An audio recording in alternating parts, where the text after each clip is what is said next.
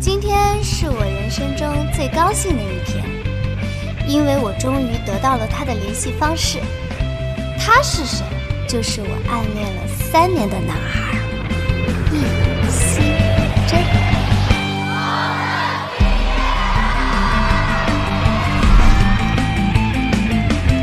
然而，乐极生悲的是，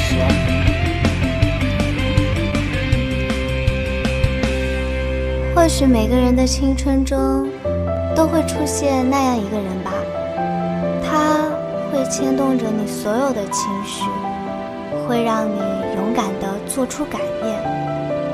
于是，我跟他报考了同一所大学。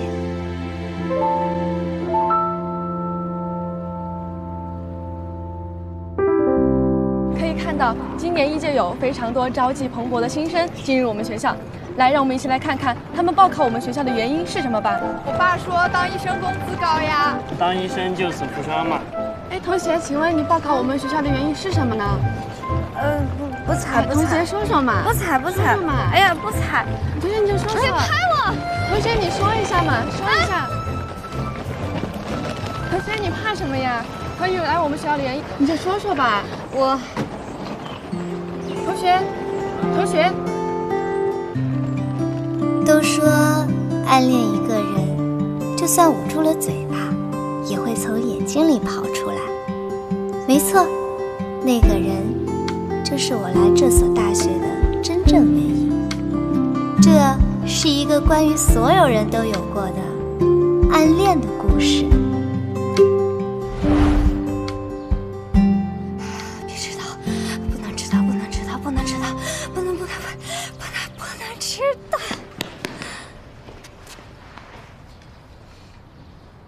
班长，跑得挺快呀，站住去！那个同学，别跑了，看到你了。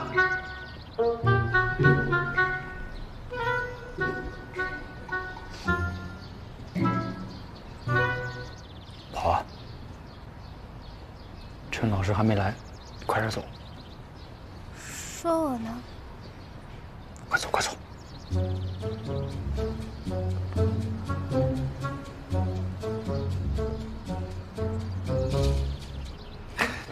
你干嘛去？跑啊！一共就这几个人，你跑了我们怎么办？哎，为什么他们跑？她是女生，跑不快。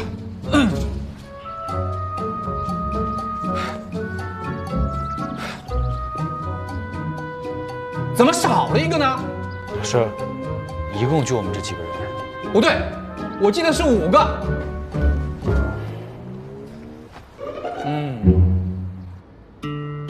从那以后，我就开始偷偷注意他，也开始了我漫长的暗恋。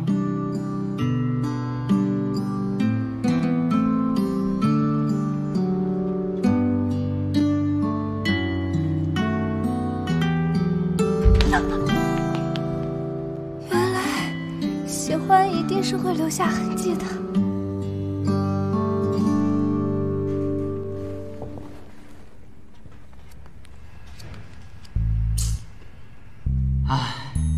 怎么了？就是又怎么了？你看啊，这张死神牌说明你们2个人已经渐行渐远了；恶魔牌说明你们2个人3观不合。他的意思很简单，完喽！唉，没戏喽。怎么就没戏了？你别担心，我还看到……你看到什么了？干什么的？你往哪儿跑？你到底看到什么了？迷雾。哎，都这个时候了，你还是神秘的。哎，你俩没戏了。不可能！谁？就是那天，让我决心要人定胜天，不管你考哪所大学，我也要考那所。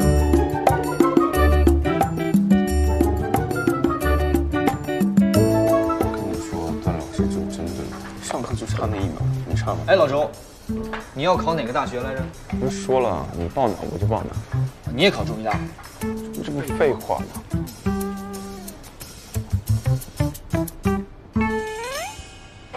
来，123，没事，你先来。一样，嗨，欺负你这么多年了。呜呼！我怎么拍你？你小心点。3、2、1拍，3、2、1拍，3、2、1拍嘛。这不挺般配的吗？就是再长高一点就好了。所以现在我长高了3厘米，是不是意味着我跟你的距离又缩短了3厘米呢？为什么距离反而拉大了？算了，下次再来打招呼吧。是你？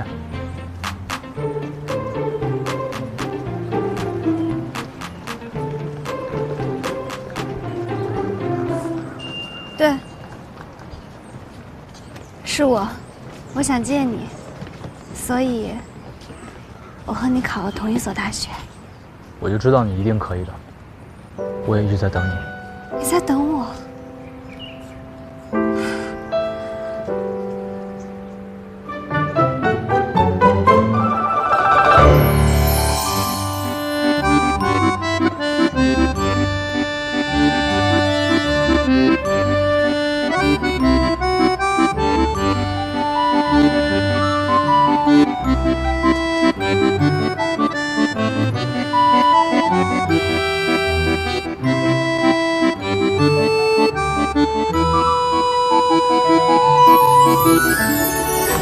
不好意思。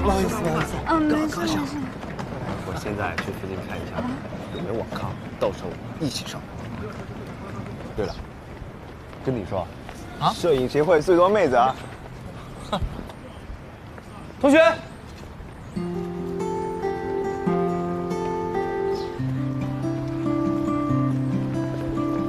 你在叫我吗？对啊，你不记得我了？我叫易希臻，高中的时候是你隔壁班同学。我记得你叫方佳悦。他居然知道我的名字。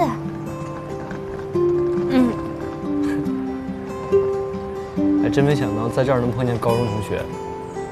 你是医学院的吗？对，我是医学院。那太好了，以后咱们就是同学了。正式认识一下吧，方佳悦同学。易希臻同学，如果这是一场命中注定的暗恋，我也坚信现在的我已经能够与你更靠近一点点。你知道女生宿舍在哪儿吗？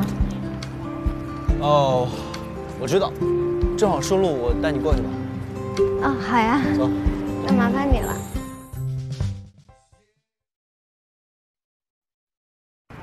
3个月前的我哪能想到，我居然能和易希臻一起逛校园，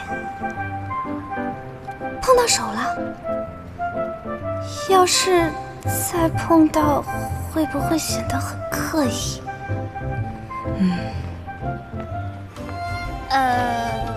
对了，你先说。他笑得真好看。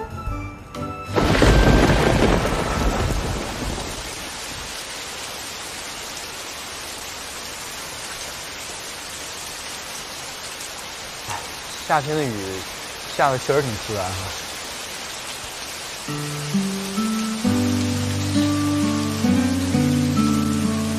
太浮夸了吧，拍韩剧啊。女生宿舍就在前面，要不然我先送你回去。好啊。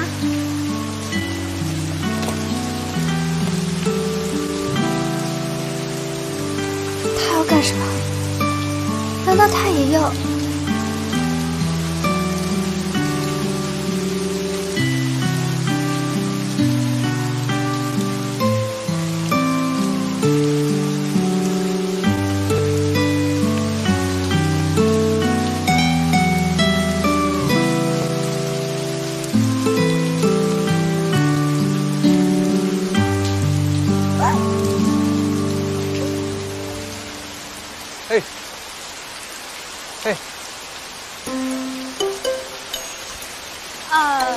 没事吧？我突然想到，龙猫每次在下雨的时候，都会用荷叶来挡雨。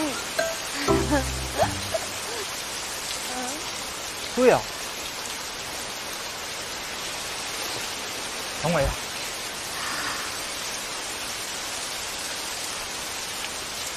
言传句了。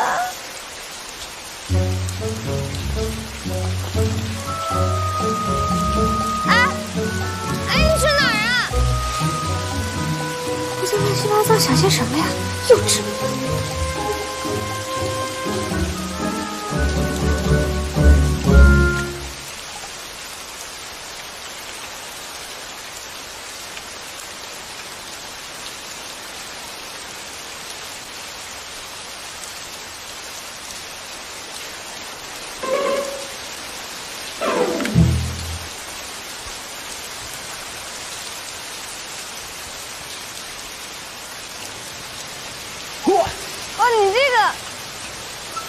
我其实早就想这么干了，但是我怕别人说我幼稚。但是今天如果你跟我一块儿的话，就应该还好。说起来，易希臻的幼稚，在高中的时候就已经出了名的。他总是那么与众不同。你作为学生代表，好好想想，给大家分享一下你的学习经验呗。我就没见过你这样的学生。头套有什么好玩的？把你爸给我叫来。也总是那么与众不同。可我觉得他所有的幼稚都叫可爱。那走呗。走啊。走。医生，雨伞10块一把。真有趣，我就先走了。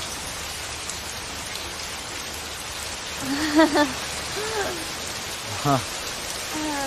那挺便宜。要不然，看一看。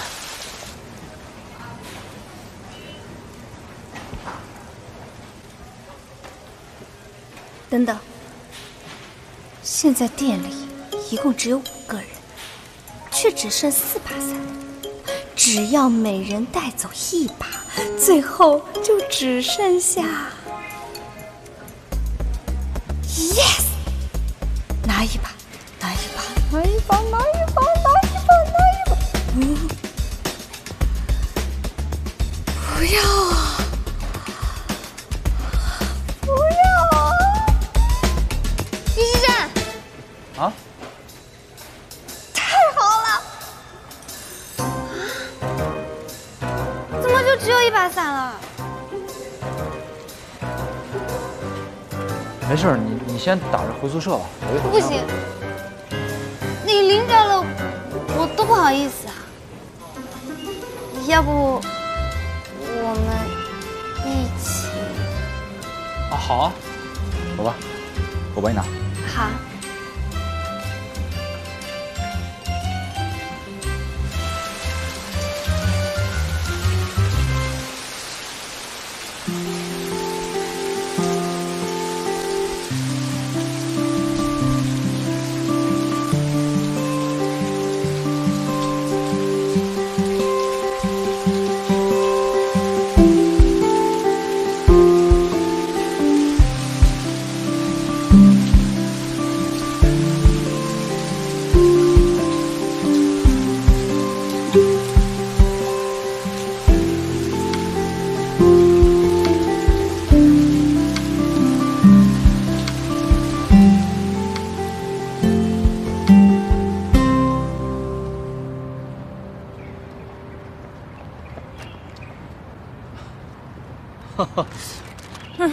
这个雨停了。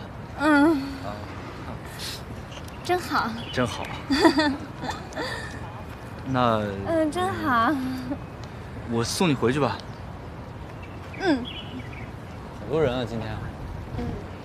哎，等等，你看，那边就是女生宿舍，你们的宿舍，然后那边是我们的宿舍，我们以后可以经常见面了。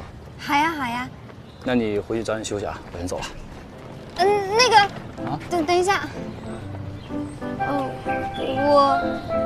我们高中的时候也没说过几句话，你怎么知道我的名字呢？我记得在高中的成绩榜上，咱们2个的名字经常连在一起。而且有好几次你都超过我了，你说我记不记得？他居然一直都知道我。那你早点回去休息啊，我们常联系，拜拜。往那儿走啊。拜拜。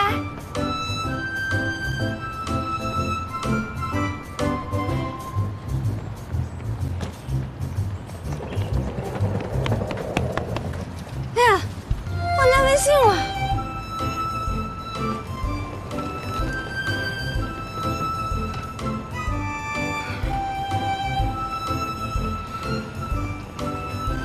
不过今天跟他说话了，还得到了他送我的第一份礼物。这么大，能做成标本吗？不管，我就是要做。可没想到的是，第二天回家时，老爸啊，你今天做什么好吃的？你看看，爸爸给你做的，你最喜欢吃的。荷叶鸡啊！啊，谢谢爸。慢慢吃啊。爸，啊，哪来的荷叶？你拿回家的呀？我。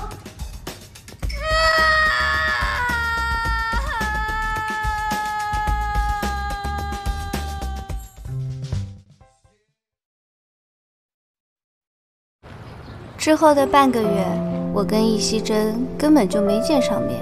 倒不是因为学校太大，相反，这么大的学校，怎么总能遇见呢？这不对呀！怎么不对啊？你得甩起来，你看，你甩起来，你这么走。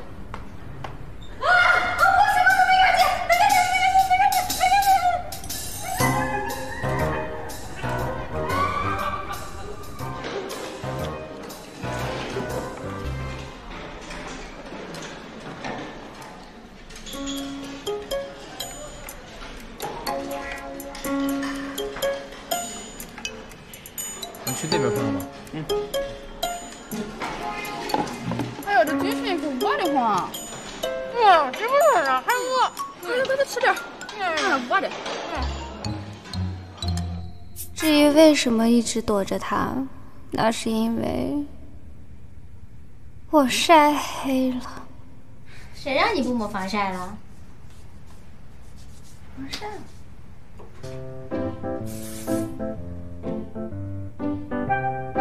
同样是大一新生，为什么他们就能记住这么多护肤品的名字，还有功效？而我却只有妈妈给我买的那瓶青蛙王子，呱呱呱。下午还有训呢，你们别迟到。等等我。要是我也像宋瑶一样那么好看，是不是就不会头疼该怎么给你打招呼了？总之，我现在这么丑的样子，一定不能让他看见。大哥，你到底知不知道在哪儿啊？你放心，我熟得很，不是那边就是这边。不用你说呀，我啊。怎么在这儿也能遇到他呀？等等，他们也要去团委办？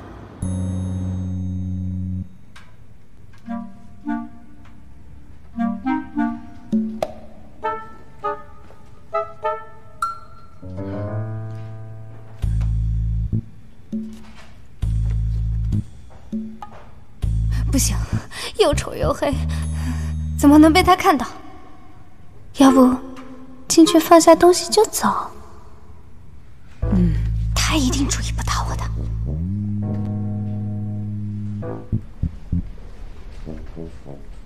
老师，那个是中语学院收集资料。放这儿。哎呀！喂，同学，还有那2位同学，正好你们3个人帮我把门口团徽挂一下。好嘞。哎，同学，麻烦你看一下怎么调整啊。我有一点，我有一点。然后呢？我左一点，我左一点，左一点。左。上一点，上一点。上。哎呦，我想。同学，你在看吗？啊，我在看，我在看，看到的。啊，可以，这样好，没事吧？不是同学，不是你就是这么看的呀？你是这么看的呀？没事。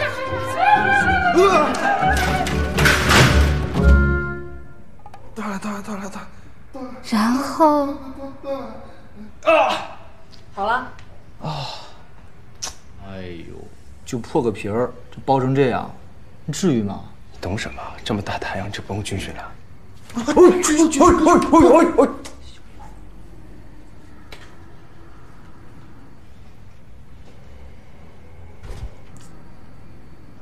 谁呀？方佳悦，就是以前咱们高3隔壁班那个，上学时候总背那个龙猫书包。什么龙猫书包啊？你还记不记得有一次咱们上课迟到被段老师抓住了，我让他先走的那个？我天天迟到，我哪记得？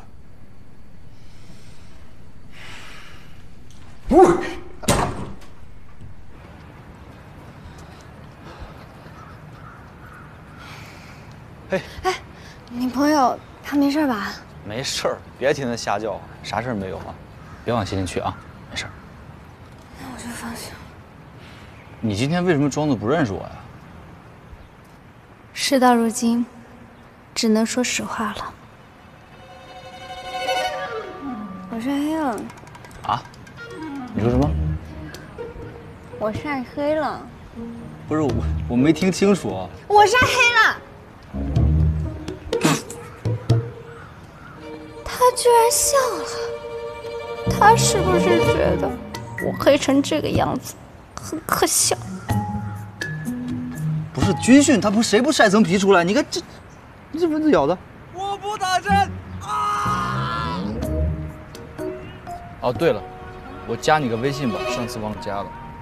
啊，好呀。天哪，他居然主动要提出加我的微信。加了。嗯？怎么了？我手机没电了。哦，没事，那下次再加。没事，我用你的手机加我微信一样。笑什么？没事。这个皮肤晒得又黑又疼的夏天，因为你似乎也变得没有那么讨厌了。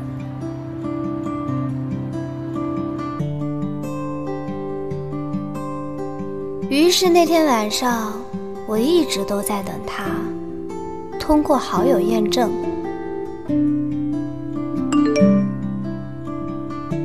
他主动给我打招呼了。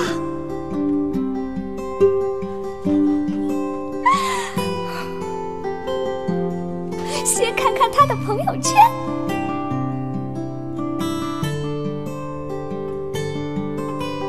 等等，怎么每一条都有宋瑶的点赞？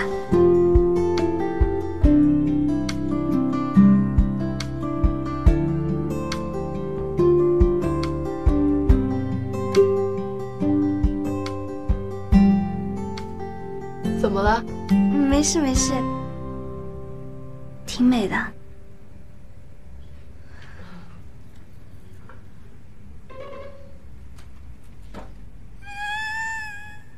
老天爷呀，不是吧？我好不容易才跟他考上同一所大学，你居然还给我安排这么一个强劲的情敌。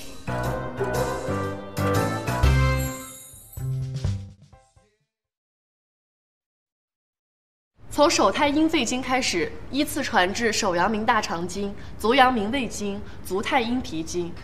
我的室友宋瑶是一个发光体，她上课的时候在发光，走路的时候在发光，运动的时候在发光。不过，身为美女，她似乎也有着自己的烦恼。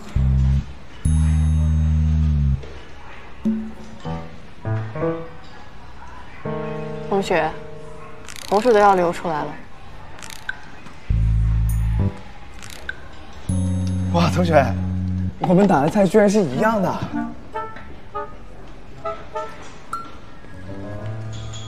同学，你知道我期末考试为什么会挂科吗？为什么？因为我所有答案都是你。这年头，居然还真有人用土味情话追女孩。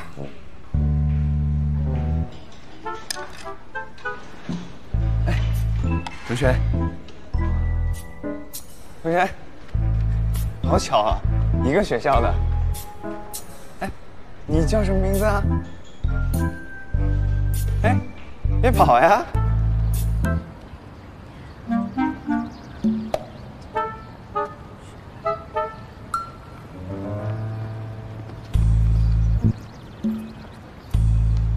你看到谁了？啊？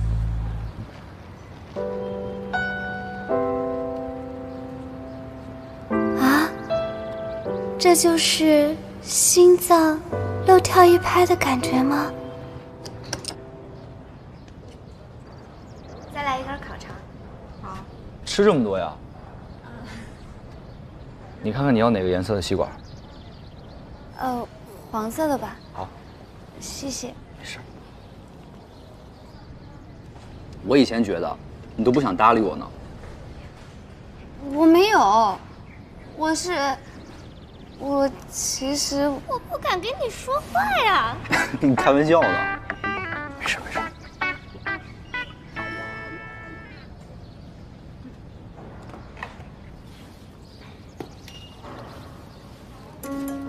要不要来一个？吃一个。我不吃。不是，没事，我在想，你这可能过期了，别喝了。他怎么了？你冷不冷？我给你穿个外套。我你得冷。为什么会忽然上演这种偶像剧的剧情？是挺冷的。哎，我是不是害得你疼？疼？你等，我去买个东西。哪儿疼啊？难道是那个来了？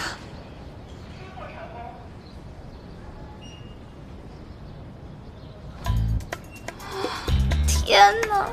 要不要这么社死？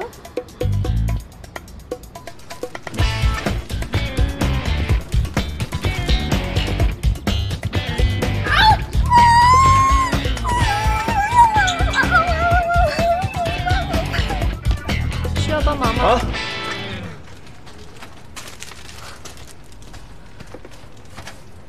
我帮你挑吧。好。是给女朋友挑吗？不是。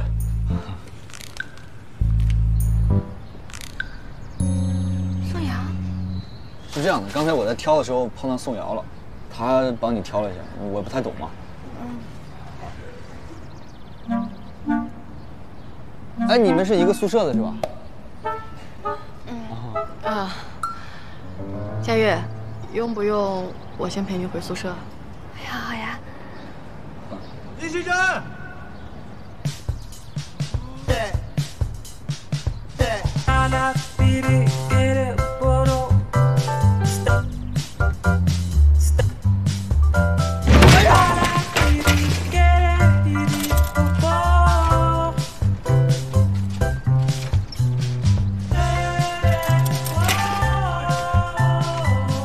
你好，我叫周凯欣，也可以叫我英文名西开周。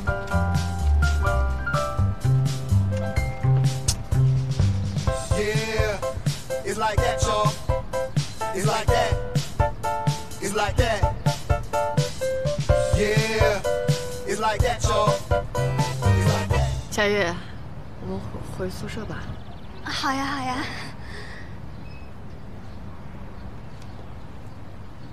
拜拜。于是这一天，因为易希臻校友这个身份，我意外收获了2个新朋友。原来你跟易希臻是高中校友，我没听说过。其中一个是我的情敌。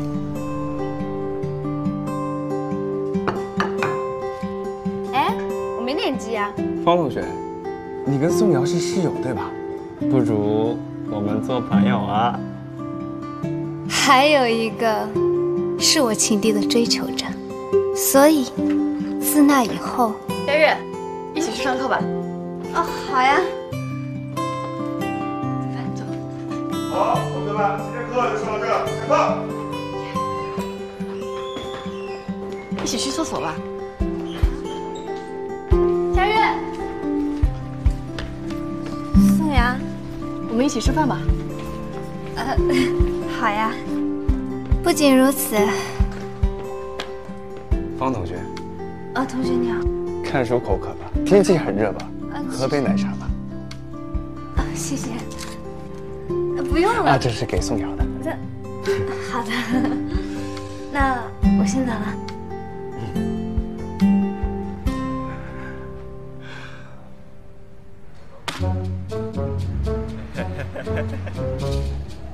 多吃点。当然，这样突飞猛进的友谊背后，只能是不怀好意。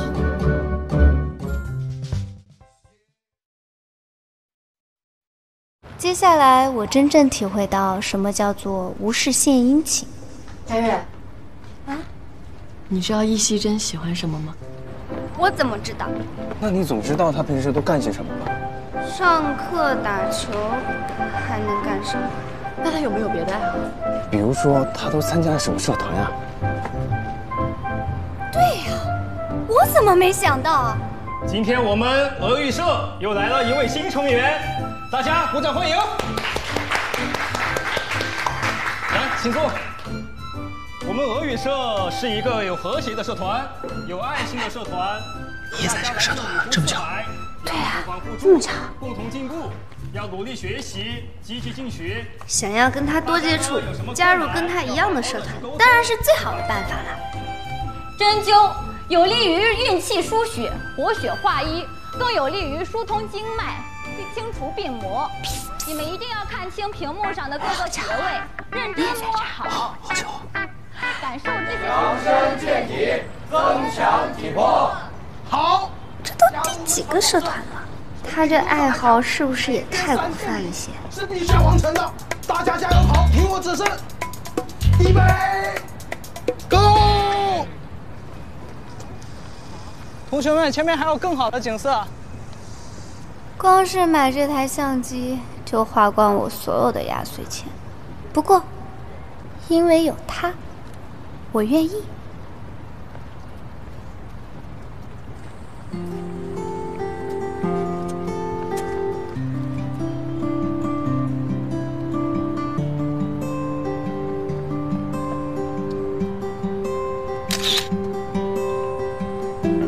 糟了，被发现了。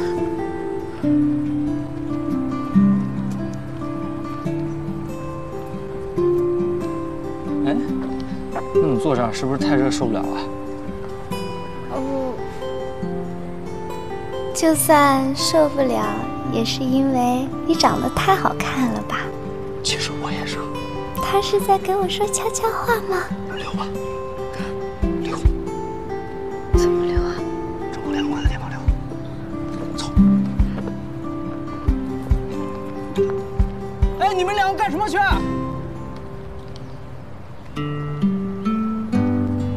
从什么时候开始，我们之间的距离已经缩短了这么多？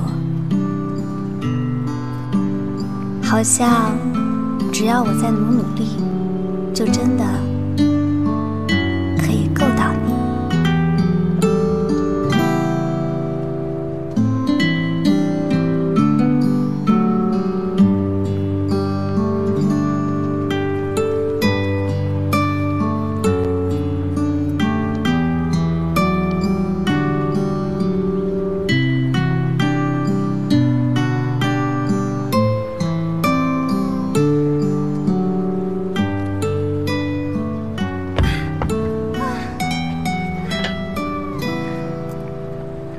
放心吧，就躲这儿，社长肯定逮不着我们。这地方好美啊！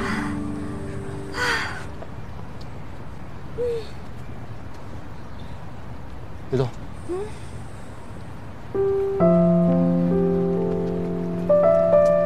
这是要……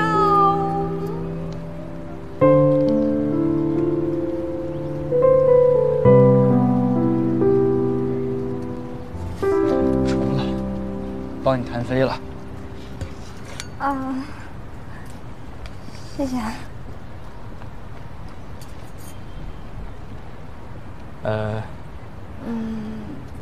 你先说。啊，最近怎么没看到你去其他的社团啊？我忘告诉你了，我除了摄影社，其他社团全退了。啊，原来是这样啊！啥？退谁？不行不行，你可是我们长跑社唯一能长跑的。每次动作最标准，你走了谁来帮我管那些乱扎针的呀 Discretion double， 是的温是给不你。我们社团已经退的没几个人了。我都在考虑下学期让你做副社长了，所以你得退社申请。不通过。不通过。不通过。Простите, пожалуйста, подскажите, где здесь туалет? Sorry. Где здесь туалет? Туалет. Туалет, yeah. Туалет. Привет. Привет, не подскажите, пожалуйста, где здесь туалет? Прямо. Далеко ли? Недалеко. О, спасибо, спасибо. Не расту. 哈哈，哇，你现在可以这么流利的用俄语对话了。在俄语社学了那么一点点。反正我是一个3分钟热度的人，特别羡慕你这样有毅力的人。认识你真好。啊，能不能再说一遍？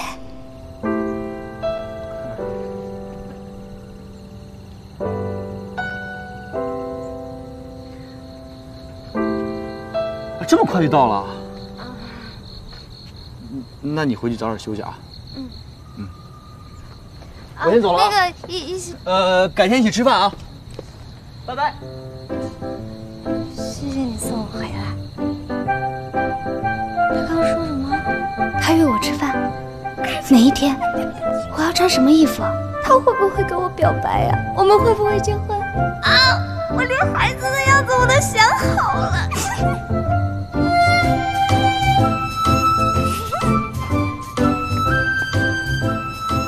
我的室友宋瑶，最近她的烦恼似乎在成倍数的增长。瑶瑶，吃饭了吗？我给你送饭了。瑶瑶，宋瑶，不要喊了，这是女生宿舍。阿姨，我送完饭马上走了。瑶瑶，抬头。瑶瑶，瑶瑶，对。喂，阿姨，听我说，我就送个饭，送完饭马上走。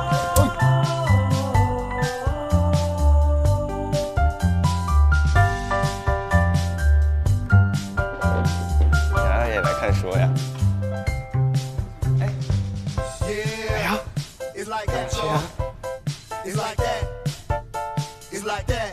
对于易希臻来说，我会不会也让他这么困扰？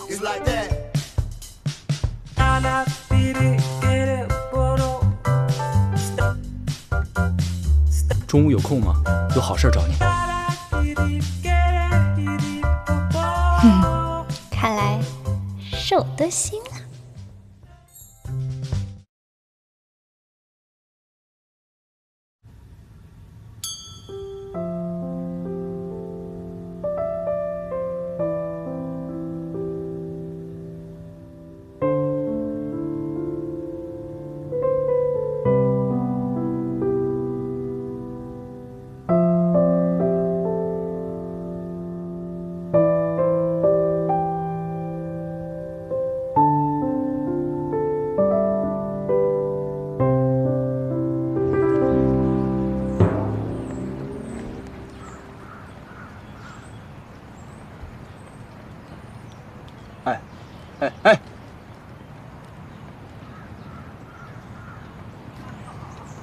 大声干嘛？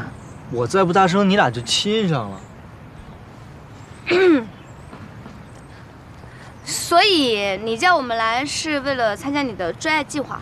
没错，就是我追爱计划。是这么回事啊？他说了，只要你肯加入，他就帮我洗1个学期的衣服。是袜子。怎么，在女生面前还想维护你的形象？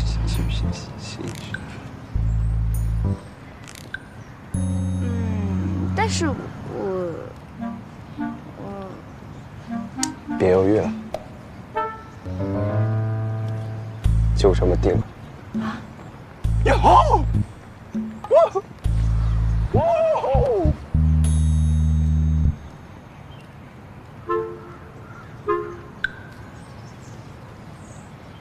结果莫名其妙的就下不了船了，加入了周凯琪这个一听就很蠢的追爱计划。虽然能有更多的时间跟他在一起，可是宋瑶喜欢的人就是他啊。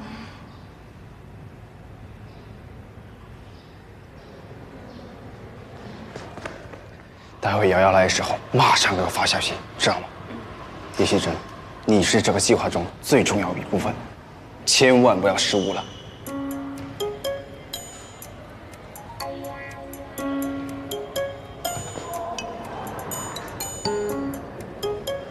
易希臻，你可以帮我一个忙吗？啊？拜托，就一会儿。哦。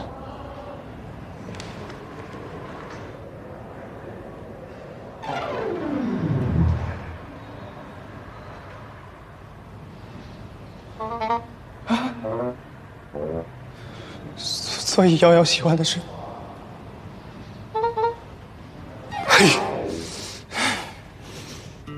唉，这是什么修罗场啊？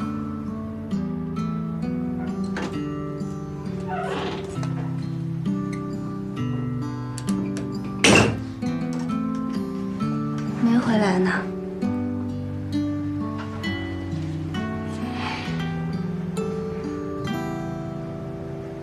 帮着情敌的追求者追求情敌。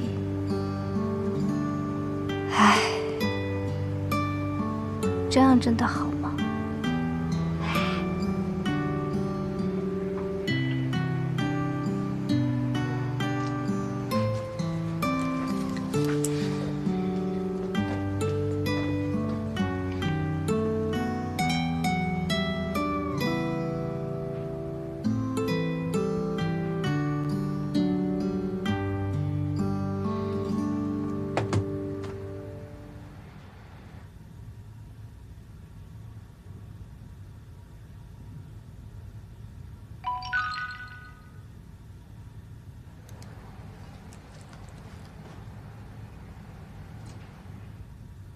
新头像怎么是在哭的蓝胖子？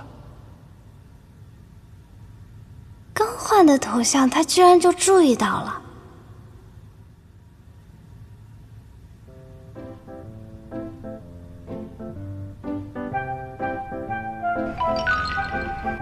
该哭的应该是我。周凯琪现在完全不理我，吃饭都不叫我了。没事儿。改天请他吃顿小龙虾，他这个怒气值应该能降低65%了。那剩下的35%怎么办啊？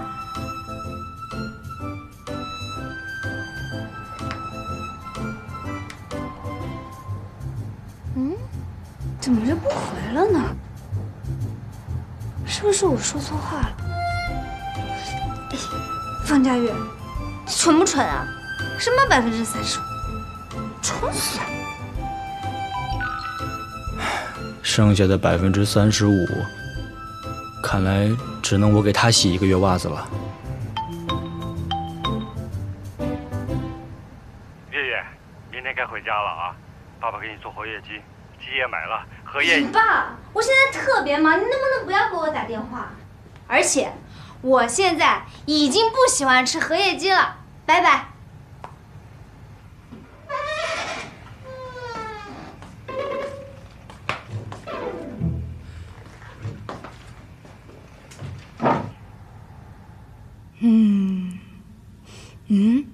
哎，他还会回复吗？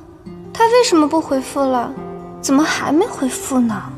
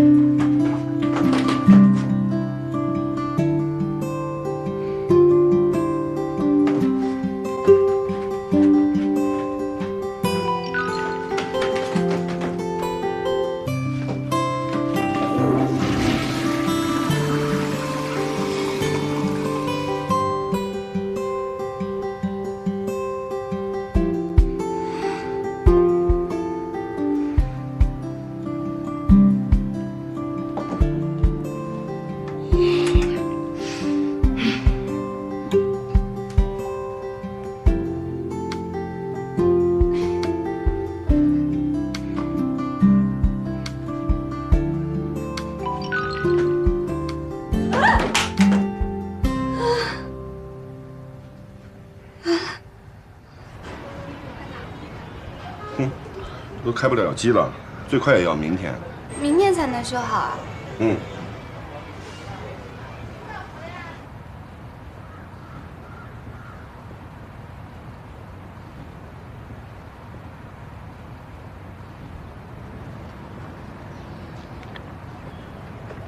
这摔坏之前，肯定是来过微信的，会不会是他发的？要不我去问问他。不行，万一不是他发的呢？那不显得我自作多情了吗？该不会还是我爸发的吧？哎，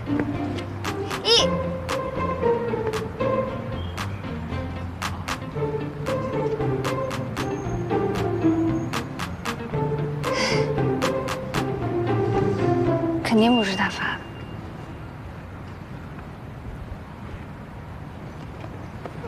哎，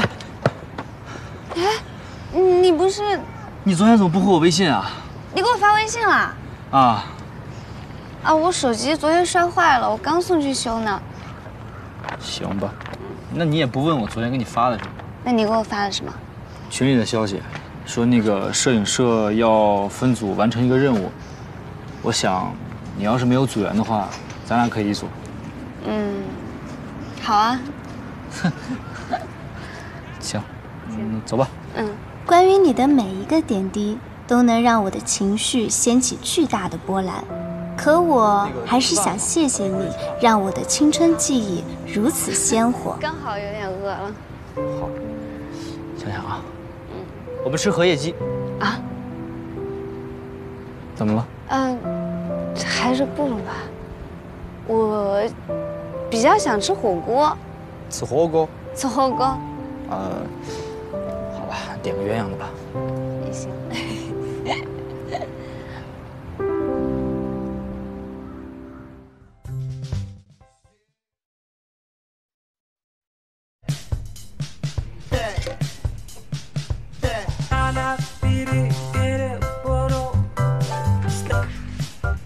和易希臻的第一次单独外出，就是今天了。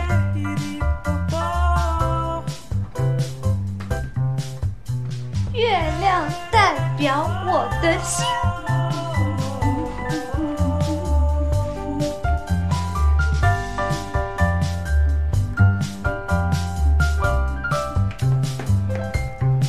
就是你了。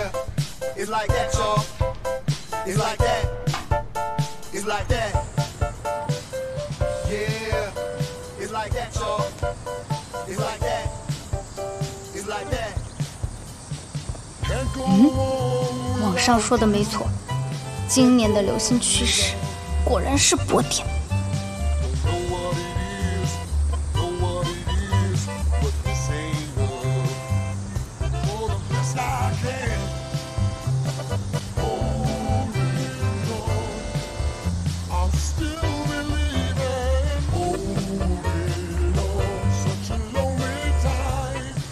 佳悦，等很久了吧？没有。坐下歇会儿吧。我不累。你要喝点什么？我不热。我把东西放。空调车来了。哎。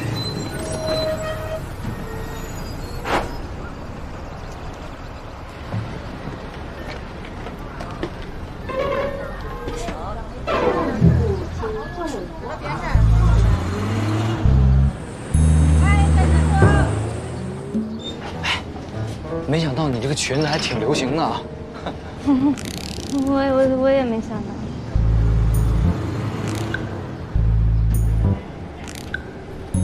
一起听音乐吧。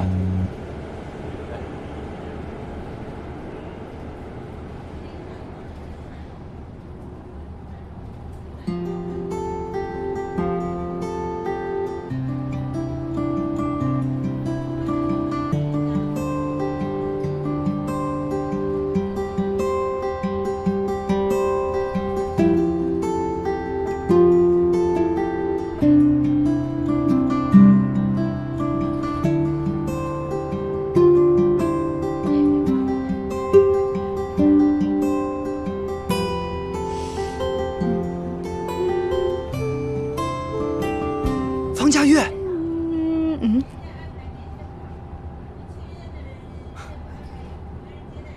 要不要听歌啊？来了，这不是电影里听音乐的浪漫剧情吗？好呀，给。无限的。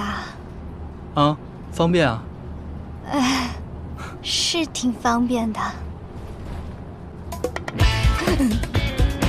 为什么每一次和我想的都不一样呢？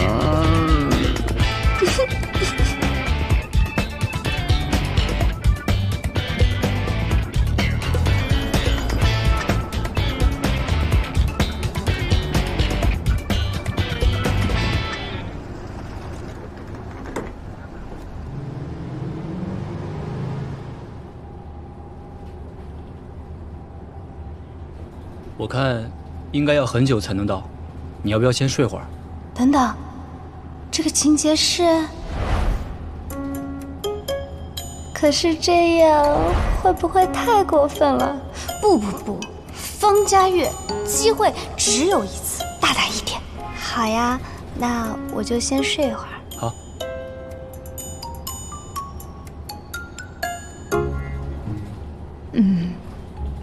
就是现在。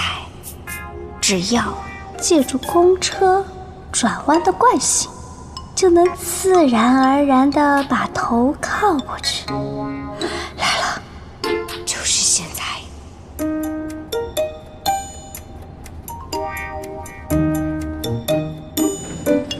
姑娘。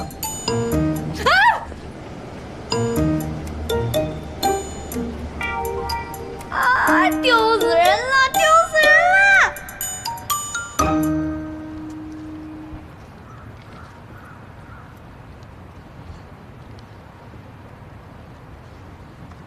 哦，对了，社长说了，除了风景照之外，咱们还得拍几张人像。看来咱们得互相当模特了。这就是说，我终于可以正大光明的拍你了吗？好呀，要不我先帮你拍。行啊。看这里。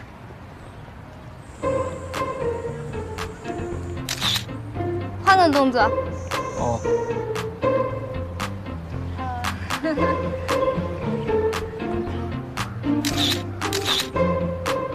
再换一个。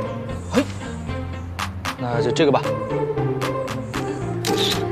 你看啊，你这个脸表情特别的，不自然。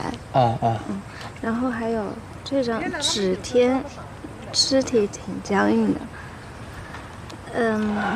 还有这张投篮。先不用看了。我一面对相机就特别不自在。要不然我拍你吧。不行，我更紧张。怎么会？我平时看你挺自在的呀。我肯定不行。可以啊，来3人让。住啊，第3张。好，我喜欢照片，应该有很多能用。这个，哎，这张好看，我喜欢这张。他在夸我好看。咱们再来几张吧。在这个大好的晴天，不仅是照片，一起被定格保存的，还有我因你而产生的好心情。这个挺好看的啊。还有这张。啊，我喜欢这张。这张也挺好看的。嗯。累了？啊，有点，可能天气太热了吧。我去买点水，等等我。啊。等我会儿啊。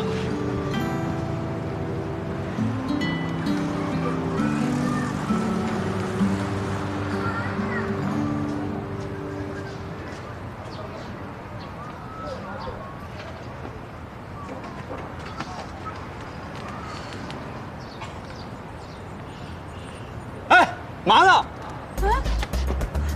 小偷！站住！小偷！站住！小偷了！站住！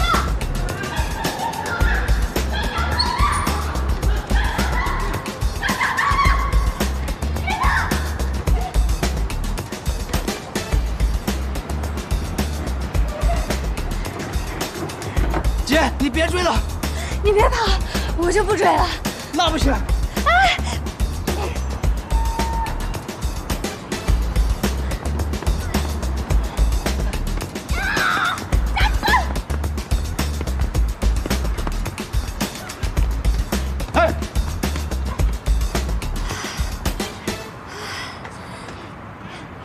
大哥，丽霞，我服了。受不起，受不起，你把钱包留下。好。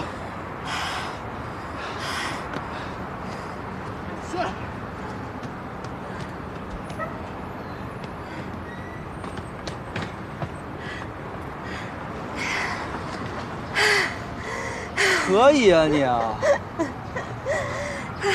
看有没有少东西。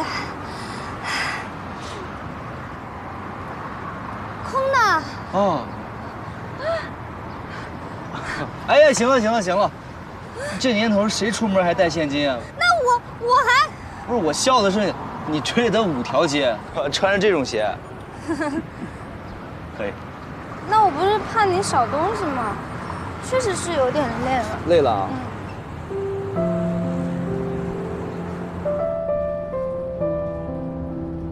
结果这次是真的累得够呛。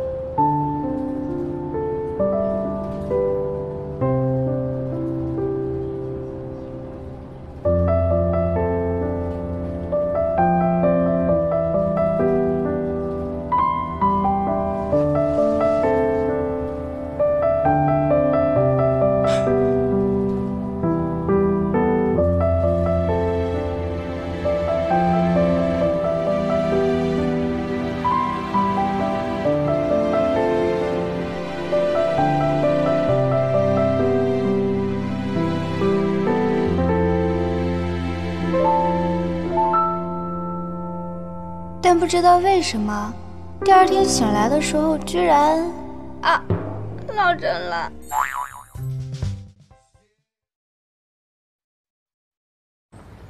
没想到这漫长的落枕居然持续了3天。疼！疼是疼。哎，这手法真不错。佳悦，怎么了？天柱穴。啊！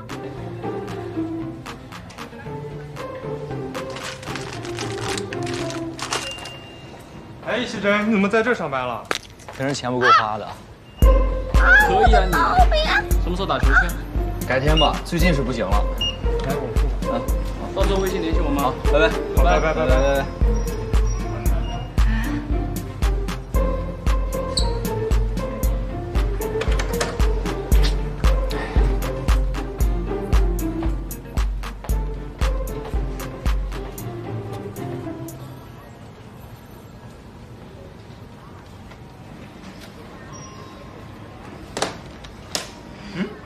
巧啊！你在这兼职啊？对啊，每天上工3个小时，你没事可以来找我玩。好呀。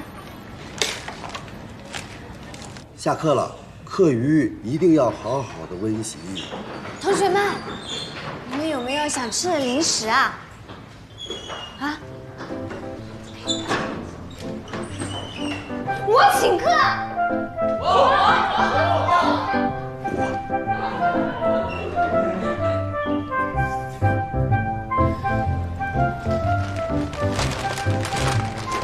你买这么多啊？我今天请客，这都是买给同学吃的。行。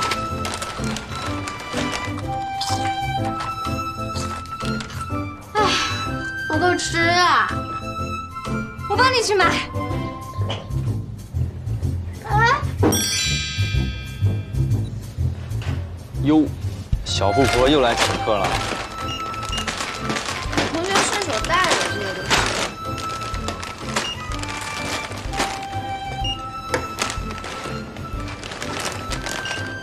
夏月，去食堂呀？我不去了，我要去便利店买便当去了。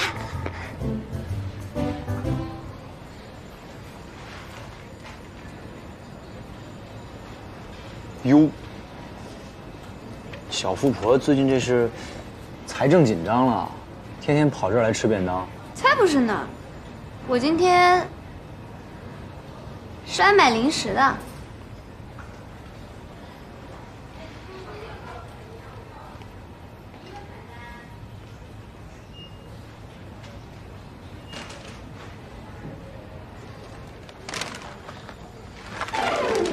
易希臻，哎，你在这兼职啊？对啊，你买这些是吧？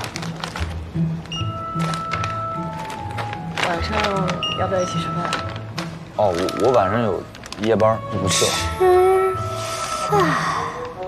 下次。好。对呀，我怎么没想到？哎，我这个猪脑。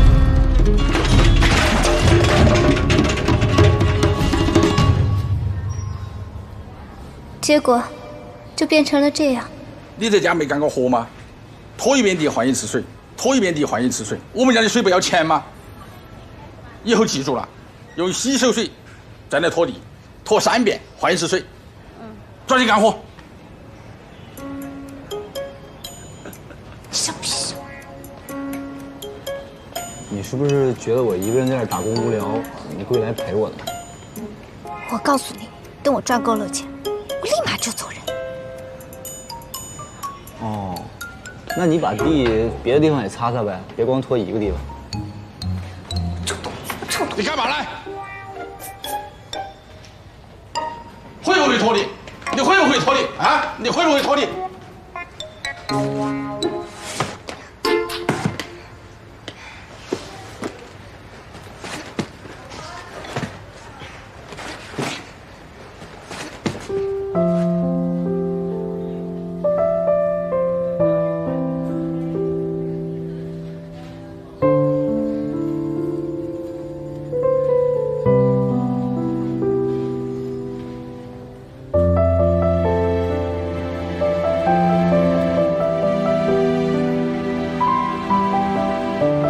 收银吧，小艾。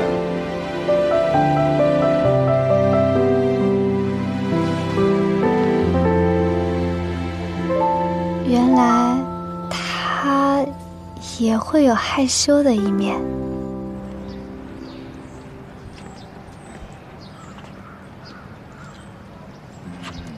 怎么还挑食呢？肥肉都不吃。那行，那你不挑食，我就把肥肉给你。你这样，你把瘦肉给我。那我把肥肉给你，你把瘦肉给我，改正你挑食的毛病。不，我的意思是啊，你多吃点肥肉，胖一点。我的意思是说，你多吃一点肥肉，不要挑食，对身体好。不，你误会我的意思了。我的意思是说，你也误会我的意思。我的意思是说，你把肥肉吃了，然后把剩下的，你想吃肥的，你这是肥猪，你就喜欢吃。我是不是该感谢我的笨手笨脚？多亏了每天在便利店的这3个小时，让我可以更加的了解你。你误会了。哎，老板叫你。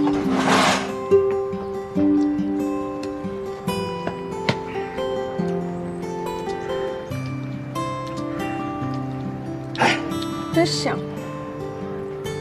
被骗了。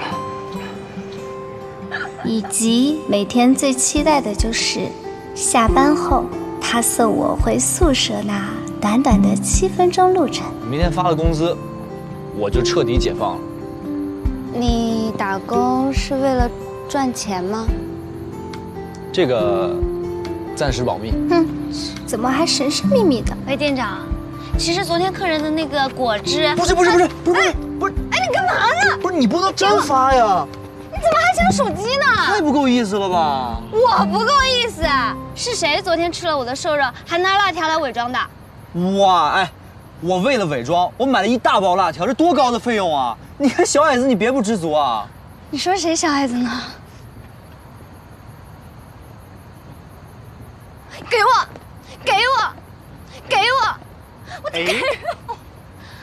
因为我没发，真没发，骗你小狗，真没发。走了。啊，拜拜。店长，哎，你别真说啊！拜拜，明天见。没想到的是，第2天。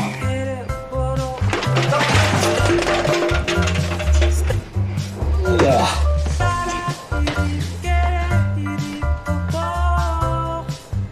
哈哈，老板，你看我们2个的工资加起来够赔吗？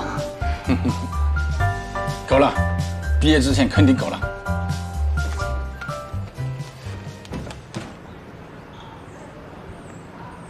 我还有51，你呢？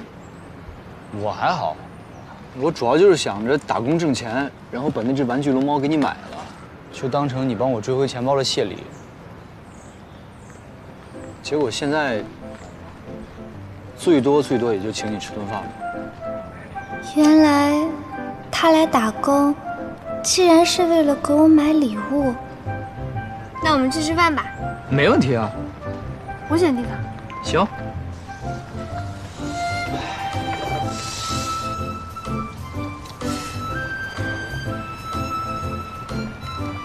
我原来就看你爱吃这个，今天尝了一尝，味道还可以啊。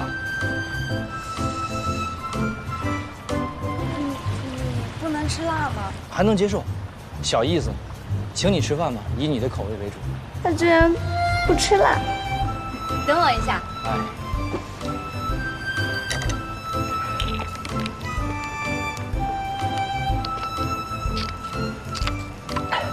喂，朱海姐，快，江湖救急，借我200，我就剩46，多得找补，快！叫一声805块，铁绝砍价。怎么可能？你把我当什么人了？那算了，我一起，快！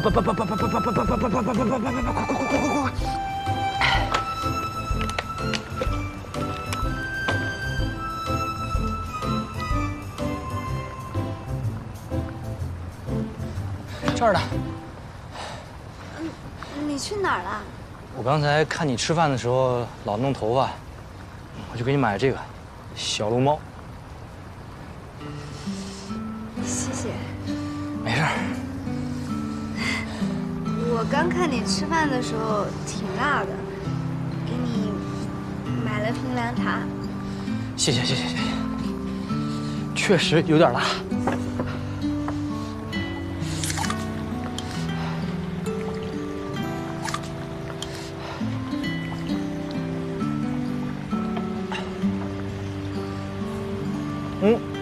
你戴这个挺好看的，以后没事就戴着吧。和你一起度过的那个夏天，让我明白了，真正可贵的不是昂贵的商品，而是一颗同样为对方着想的心。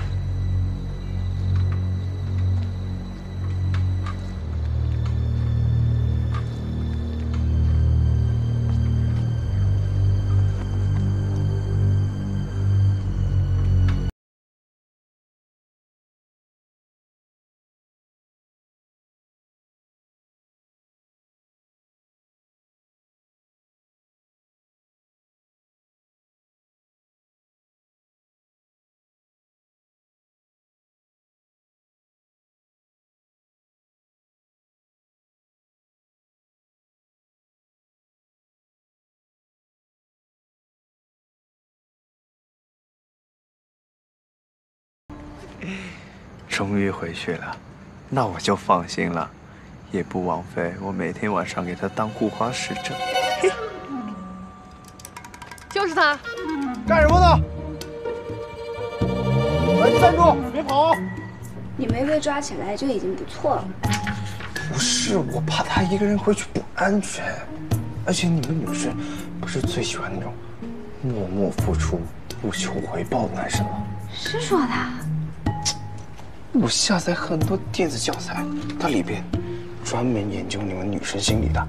遇见你我无处可逃，喜欢你的42个信号，家有超生小奶狗，剑侠。哎，这个不能看。你这什么跟什么呀？你不懂，他这个说的很对的。小子，你俩在干嘛呢？我俩看书呢。哦，饭点到了，吃饭去，走。慌张，好。脸红，撩头发。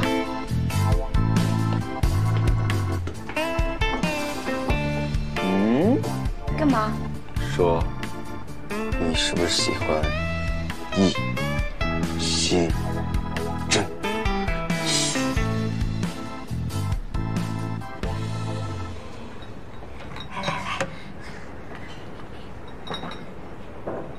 吃吧。喝。你不要把这个事情告诉易希臻哈。不用紧张啊，你喜欢易希臻对我来说是好事，这样我追到瑶瑶的概率就更大了。所以，我一定会尽全力帮你追到易希臻的。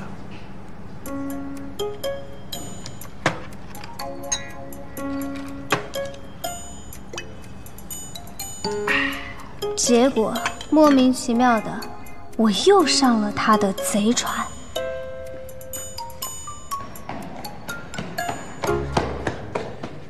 来了。不行，怎么想都是一个水到不行的计划，让我就……嘿，相信我，我早就做了功课了。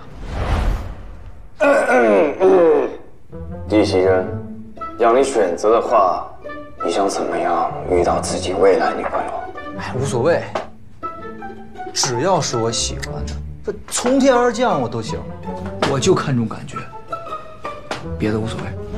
从天而降，待会你闯过去，就两种情况：一，他受伤你照顾他；二，你受伤他照顾你，但结果只有一个，那就是你们日久生情，永远的在一起。为什么这个愚蠢的计划听上去仿佛又有几分道理的样子？就一脚。哎，这不行！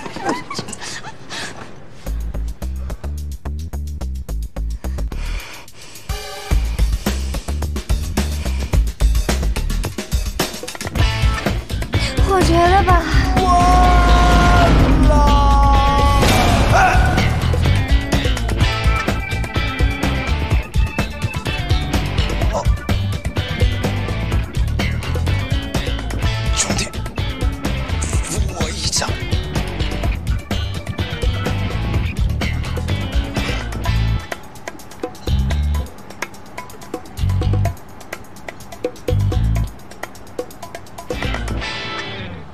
别笑了，失误，绝对是失误，知道吗？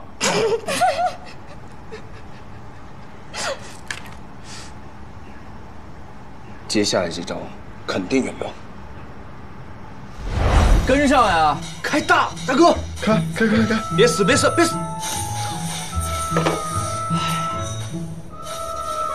要是能有个好辅助就好了。还笑？说就是你。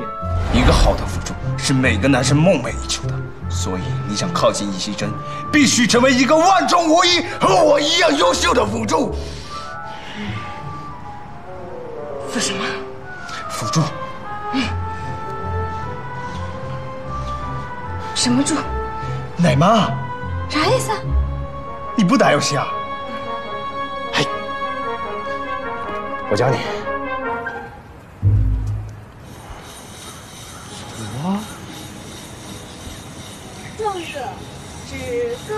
为什么不放大呢？温在39度。呀，你也在这儿啊？对啊。哎，你在干什么呢？打游戏呢。你也玩这个？我也会。真的吗？嗯。你什么段位的？我王者，你呢？我辅助超厉害的。真的啊？嗯。我正好缺个辅助，一块儿呗。好呀，好呀。来。游戏果然是最好的共同话题。不过正式玩的时候就上路。嗯。眼馋了没有？嗯。啊？不是。挺住！哎，别倒！挺住！别倒！哎，挺住！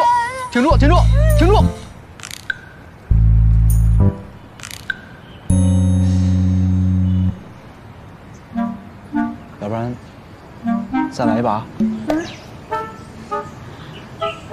哎，天要下雨了，我好像要回去收衣服了。啥？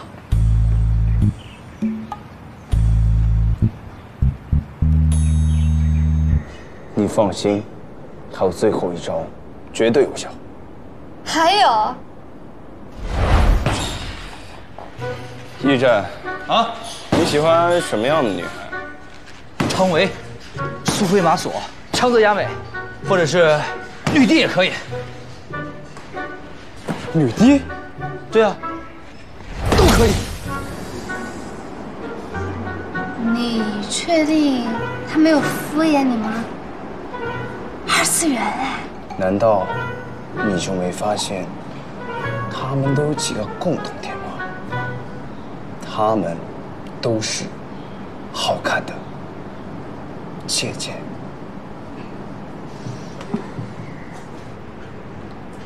1个月的生活费。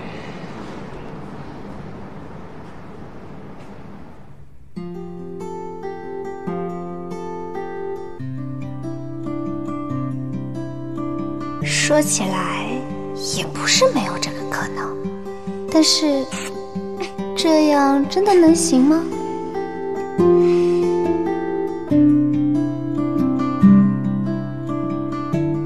所以说，你要想打好辅助，你只会往前冲肯定是不行的，你得学会走位。别说走位了，别人向你，我现在连走路都不会了。你不能总是站桩，你得学会闪现，对吧？还有一种情况，比如说你踩高跷了。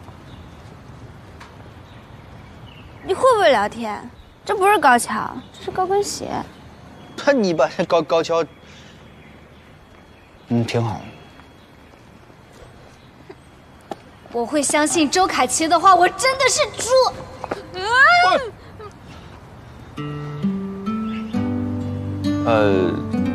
看样子你是走不了了，我来帮你吧。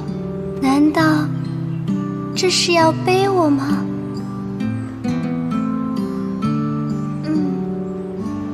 便利店只有这双了，你先凑合着穿吧。谢谢。没事儿。对啊，当然是这个了。你还在期待什么呢？那把它给我吧。那我们走吧。那等等。哎，你看，还是这高度看起来舒服啊。其实之前我是长高了的。可是你之前更矮啊。是吗？是啊。真的？真的啊。你才矮呢！多了不起了！你放手！你们干嘛呢？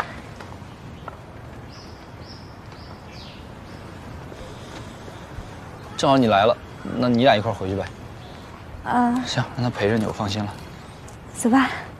是谁说过，喜欢这件事，即使捂住嘴巴，也会从眼睛里跑出来。所以，拖鞋挺合脚啊。当这一刻看到宋瑶时，我脑海里只出现2个字：完了。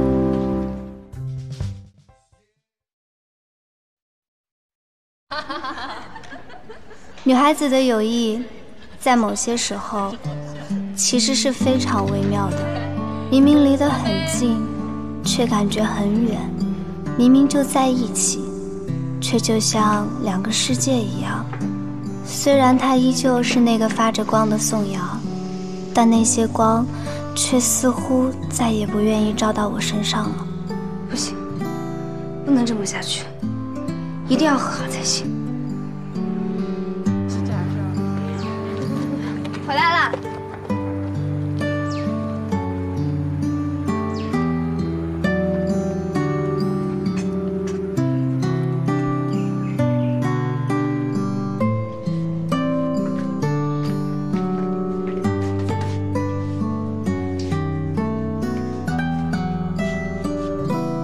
在他需要的时候，主动过去帮忙，应该能让他消气吧。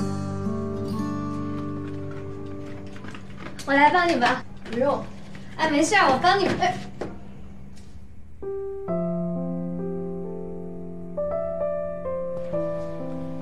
虽然把衣服都捡回来了，但是他肯定还在生气吧。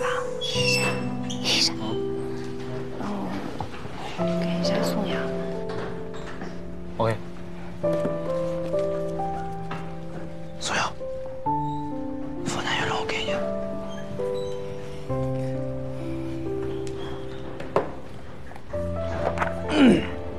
唉，果然还没消气呢。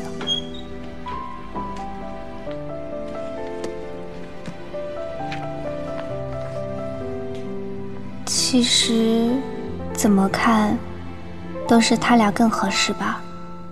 一个闪闪发光的人，遇到了另一个闪闪发光的人。等等，那杯凝气该不会要……不要啊！不要啊！不要啊！不要啊！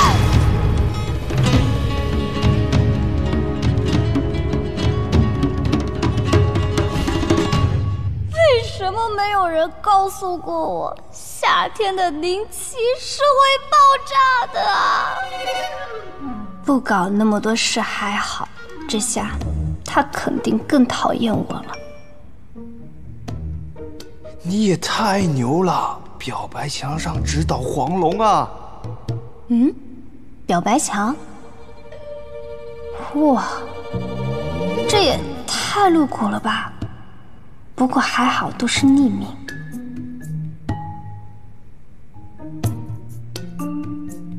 啊，这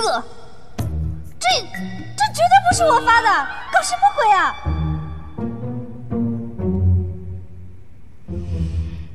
难道是？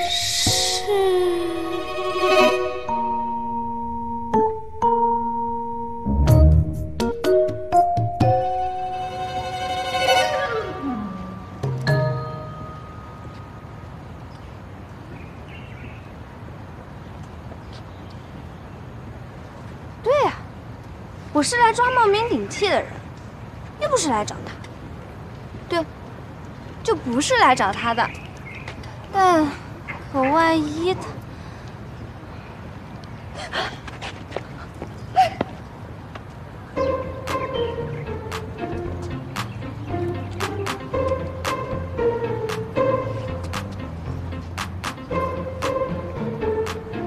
真的来了，那我要不要过去？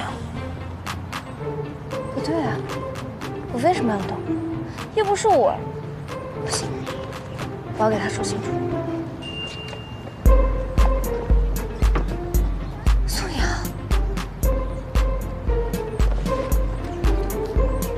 ，Hello， 来多久了？刚来。有你来帮我拍宣传照，我就放心了。我今天找了几个好看的地方，然后天还不错。但是呢，我在想，有些时候，有人能给咱们打个访问本就好了。原来他不是因为告白墙的事情来的呀。唉，是我自己想多了。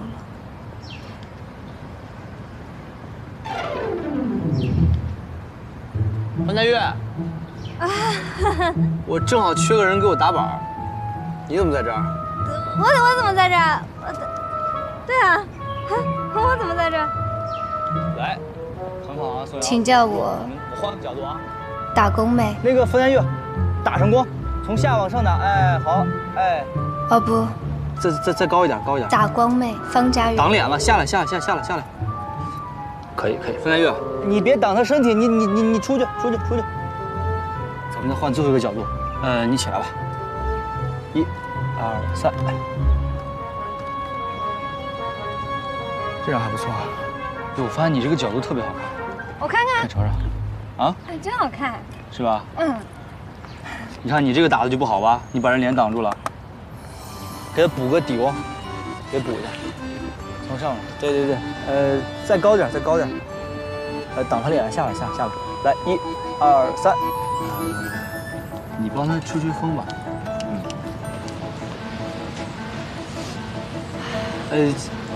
风有点大。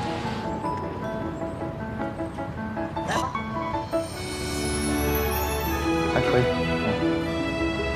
这张行吗？这个光特别好，对吧？所以说刚才他们又打了这张打的，为什么哎，你们两个是不是吵架了？就算这个时候想要粉饰太平，可是对着他，我实在是撒不了这个谎。那你跟人好好说说呀，这个我不太好帮你。哦，对了，你今天为什么会来图书馆？他为什么会问我这个问题？难道是因为告白墙？我们到宿舍了。哦，这么快？那行，那你俩先回去吧，我回去把照片导好了发给你啊。衣服。哦。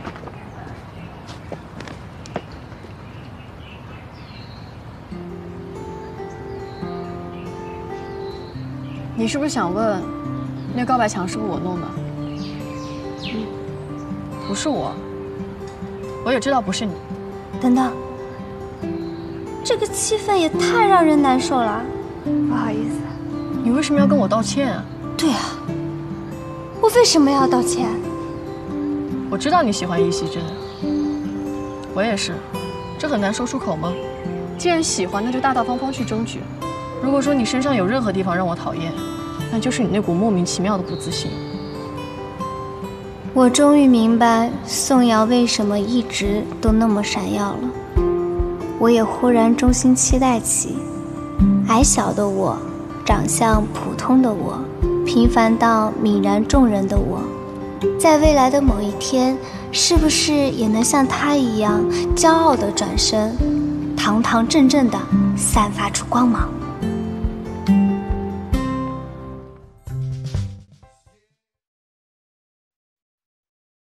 当时我就看出情况不对了，然后瑶瑶就问我为什么帮他，我说见义勇为，当然是我周凯欣粉丝。我敢肯定，那一瞬间，其实想想，宋瑶的话似乎也没有说错。有没有听我说话？你说，我和宋瑶的差距到底有多大？差距嘛，也就……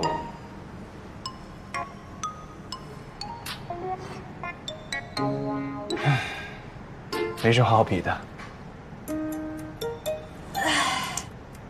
其实我们男生更在意就是外表。为什么？难道看你内脏？也对啊。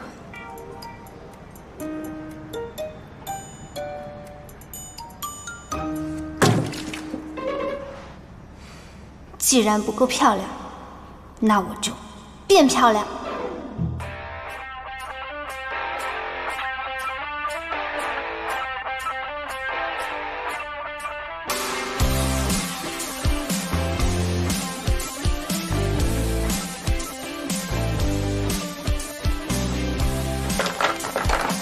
接下来就是开始实践的时候。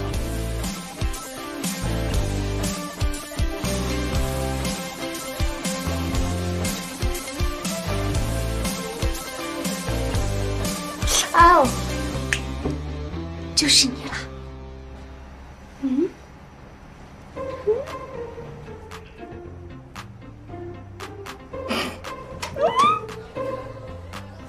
要不化妆这件事情，咱们从长计议。毕竟你这个妆么？不好看吗？今天就不点肉了，会长胖的。人家要塑形的嘛。减什么肥？我就喜欢这种肥而不腻的。好吧，好吧，那就点你最喜欢吃的肉肉吧。酸臭。对呀，要是塑形，会不会更好一些？从今天起，每顿饭减量，早餐只吃1个苹果，午餐只吃蔬菜，晚餐坚决不吃米饭。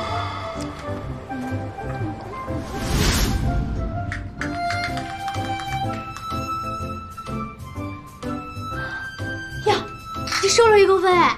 真的啊？不错不错，继续加油啊！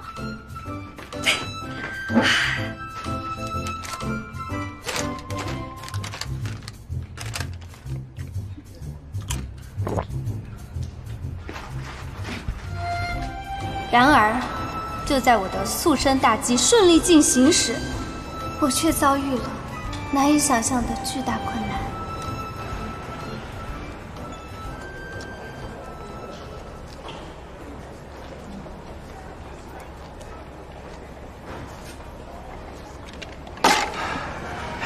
我看你最近怎么总是吃草啊？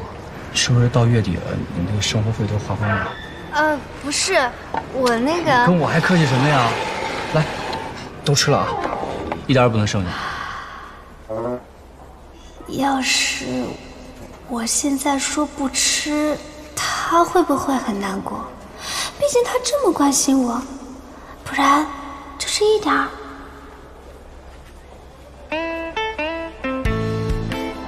好不好吃？好吃。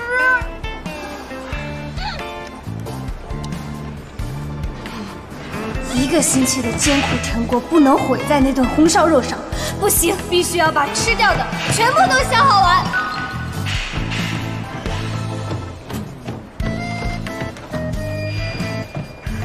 你在哪儿呢？我为什么会有一种不祥的预感？哎。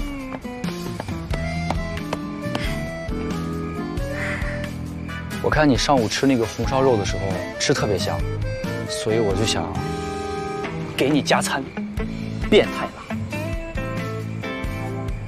啊我！快闻闻香不香？好香啊！那你尝一口。不能吃，这是犯罪。可这是他专门为我买的，要不就吃一口做做样子，就一口一口一口就吃一口。好不好吃？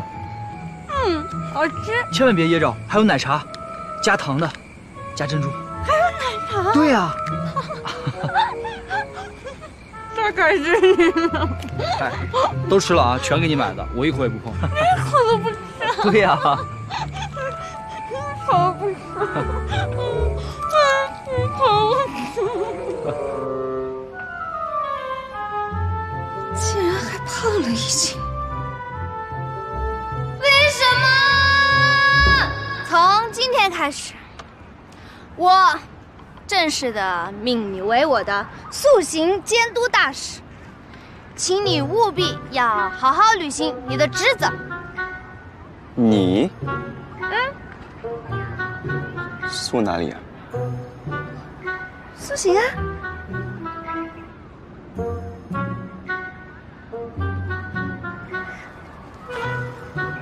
怎么了嘛？那我也是女生，我也想塑形啊。再说了，现在很多女生都塑形啊，我为什么不可以？哎，你就说你答不答应吧？你不会是在减肥吧？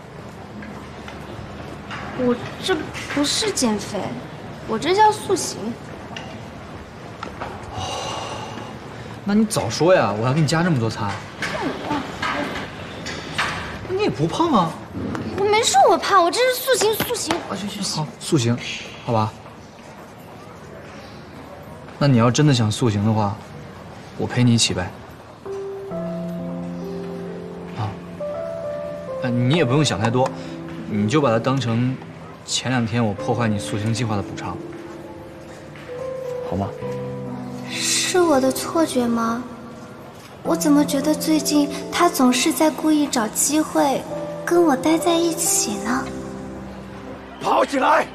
是谁找我做减肥监督大使的？是我。很好，那么我们的目标是什么？变漂亮。说，变漂亮之后追到自己喜欢人，对不对？对。声音大一点。变漂亮之后追到自己喜欢的人。那一刻，我才知道，什么叫生活比戏剧更细致。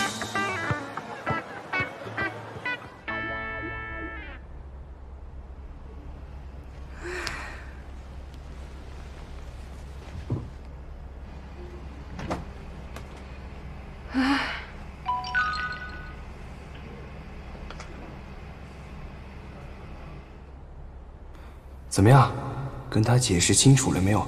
清楚你个带头！你们后来没见面吗？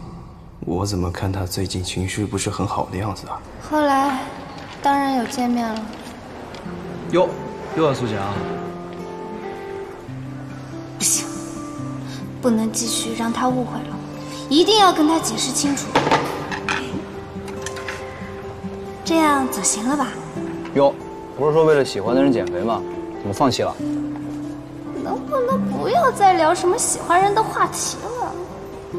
你误会了。不过说到底啊，你喜欢的那个人，我是不是认识？难道他看出来了？我猜是摄影社社长。不是的。哦。其实周凯琪这个人吧，我觉得更不是他。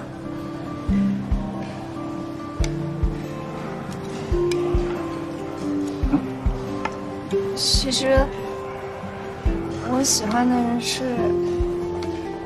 不行，怎么能在这种场合下对他表白呢？况且，如果他不喜欢我的话，那以后岂不是连朋友都做不成了？嗨，你不想说就不说呗，多大的事儿啊！你要喝啥？水行吗？我去给你买。自从那以后，也不知道是不是我的错觉，总觉得他有意无意的在跟我保持着距离。这样下去也不是办法呀。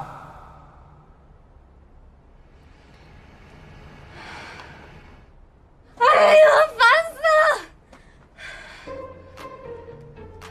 不行，我就直接告诉他，我喜欢的其实不是人。而是一拳超人啊！对，我就是一个泯灭道德、六亲不认、认真想倒在一拳超人认真殴打下的二次元宅。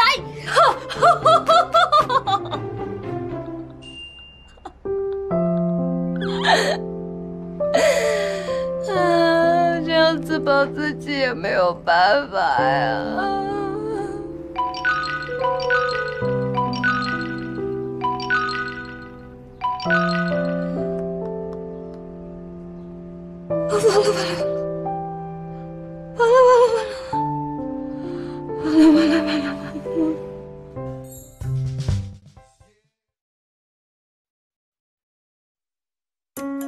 这下好了，不仅被公开处死，他肯定也看到了。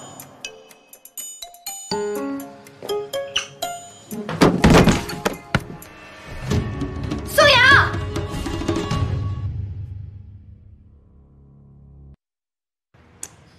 怎么不回复呢？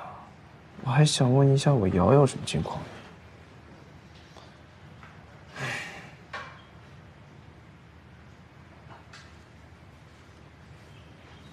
怎么突然笑了？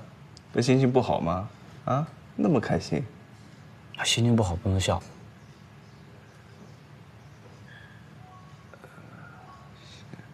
哎，这个表情就对了吧？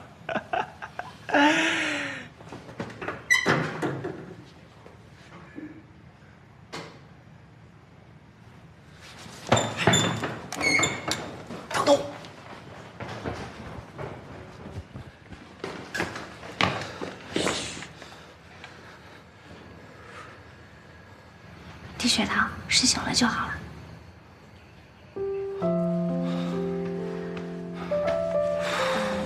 你们该去上课了吧？你俩先回去。要不我照顾他，你们先上课。好。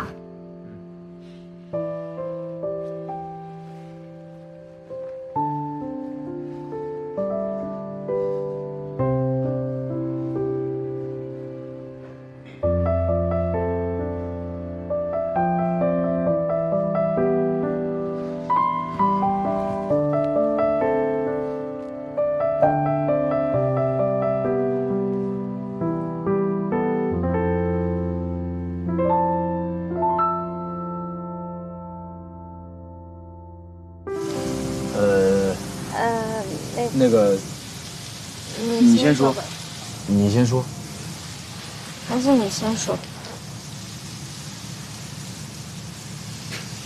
一拳超人，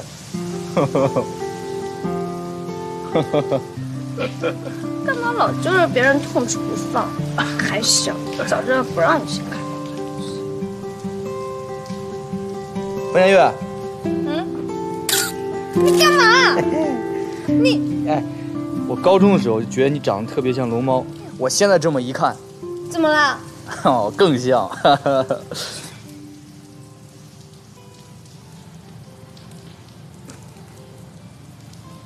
原来你高中的时候就开始关注我。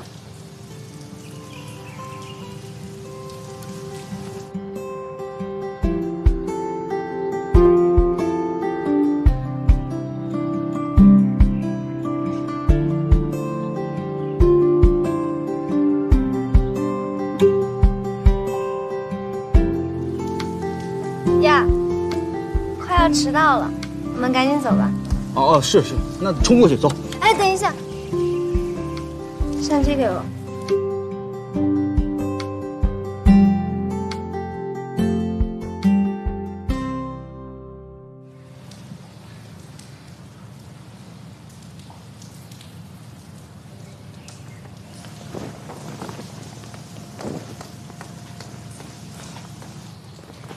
这样更保险一点。嘿嘿，走，1、2、3，冲！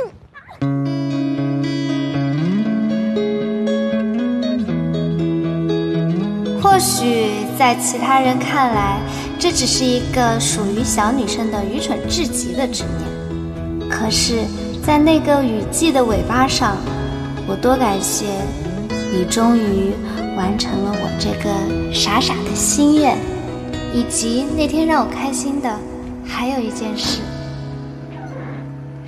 哎，你好些了吗？那。谢谢你今天陪我去医院。快喝吧，不然一会儿它就要爆炸了。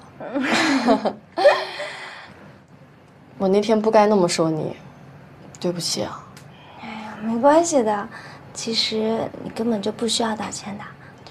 我不应该要求每个人都活成一个样子，就算不活泼、不外向、不爱说话，可你就是你啊。其实你一直都很可爱。女孩子的友谊的确很微妙。有时候，只是一个简简单单的笑容，似乎就能融化掉一切莫名其妙的隔阂。其实你更可爱，而且你还漂亮。哎呀，那是因为我化了妆。哎，我看你最近是不是也在学化妆？哎，没有啦。有什么不好意思的嘛？来，我教你。真的？哎呀，我最近买了好多口红啊。雨季的尾巴和我青春的尾巴上，我感到自己似乎幸运地抓住了一切。嘴巴放松。或许在很久以后的某一天，我会发现，这一刻我所找回的东西，比起初恋更加闪闪动人。我每次画眉毛都画得特别粗，你看你画的跟个蜡笔小新一样。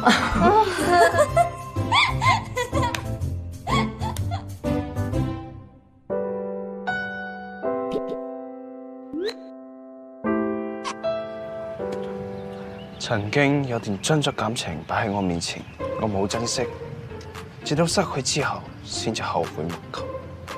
人生最悲哀嘅事情，莫過於此。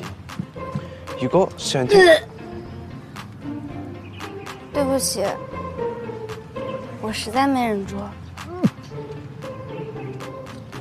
是有點可惜。要不你再……不過沒關係，我還準備了別的。你知道我缺點什麼嗎？缺點？你……沒錯，你很懂。嗯。我想買塊地，買你的死心塌地，你知道嗎？我不知道，我也不想知道。你那个……不是，要不你回去再练幾天，你再來找我，好吧？哎，不是啊，你看我這幾天很認真看那個情話大全，還有那個表白台詞100句，認真總結出來的。台詞照搬，土味情話，尷尬又有意。知不知道你的每一句話都踩到女孩子的雷區啊？那我該怎麼辦啊？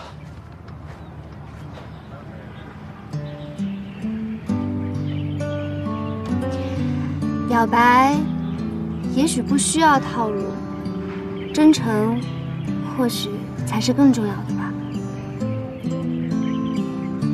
就好像……我好像懂了。嗯，謝謝。哎，我還沒說完呢。表白成功後，一定請你吃飯。其實我很佩服周凱琪，因為我根本就沒有勇氣把喜歡你說出口。祝你表白成功！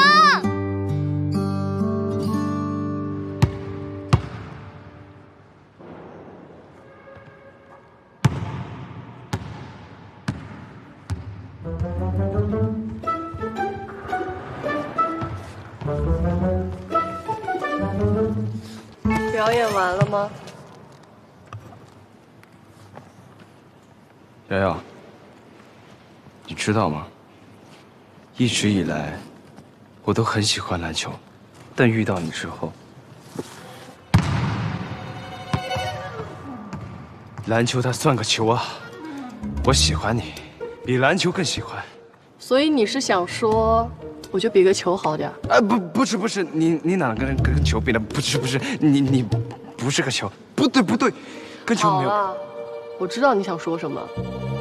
謝謝你的坦誠，但是……等等，我害怕聽到那句話。要不這樣，我給你2個選擇：一是接受我表白，2投一個3分球。我知道，這對女生來說是非常困難的。我也知道很多女生做不到。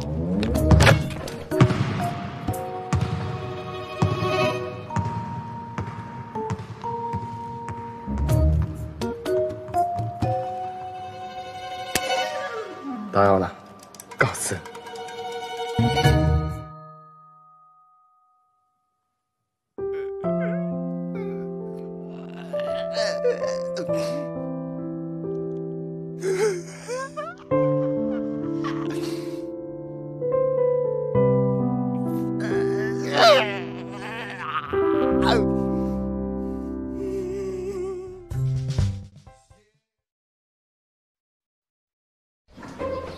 宋瑶怎麼還沒回來？那個周凱琪到底有沒有表白明白呀？唉，也不知道宋瑶接受了沒有。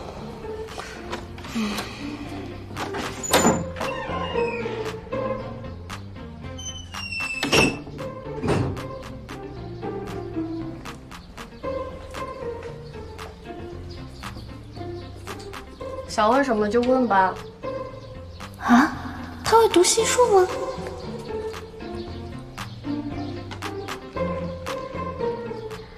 我聽說今天有人在籃球場給你告白啦。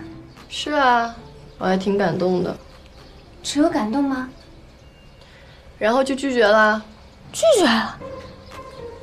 我就知道他肯定表白不明白，心疼周凱琪10秒鐘。為什麼要心疼他呀？表白被拒絕，難道不值得心疼？我跟你想法不一樣哎。勇敢表白是值得高興的事情，失败至少不会有遗憾。喜欢的话，说出口就有50%的概率得到回应；如果不说，那就是以100%的不可能。但是只要不说，那被拒绝的可能就是0%啊。那被接受的可能也是0%呀，一半的概率难道不值得争取一下吗？所以我决定，明天晚上8点，在学校操场和易希臻表白。表白？是啊。在这之前呢，你也可以采取行动，因为这是公平竞争。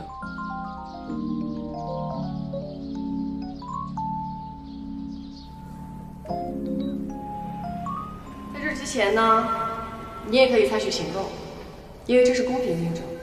我应该要为那50%的可能性去争取吗？易希臻。啊？我这道题不会做，你可以借你的笔记本给我吗？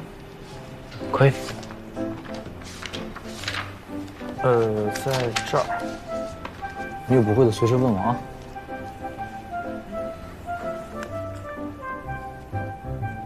方佳悦，加油啊！50%的概率啊！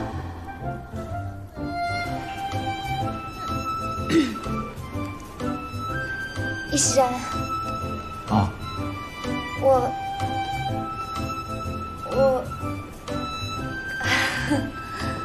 玩太橡皮了。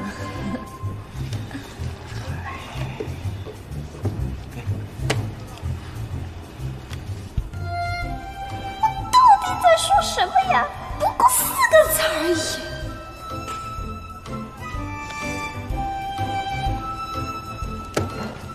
易希臻，我有很重要的事跟你说。哦，你说。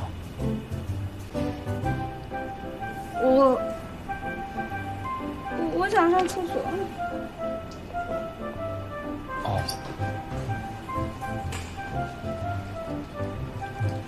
是让我借给你纸是吧？我就是跟你说一声。哎，厕所不在那儿。天哪，表白为什么这么难啊？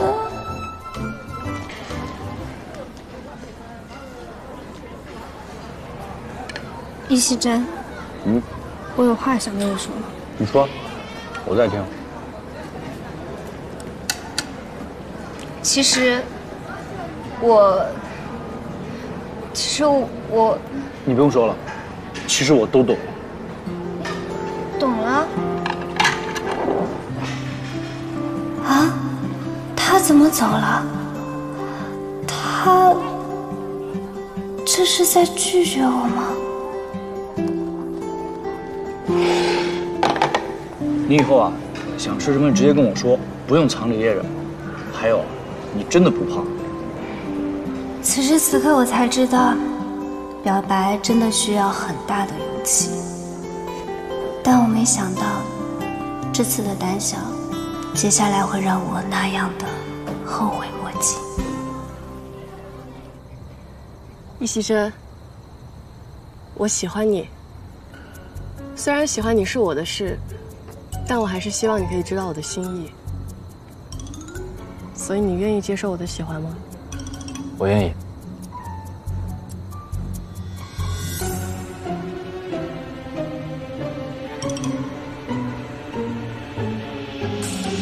不要！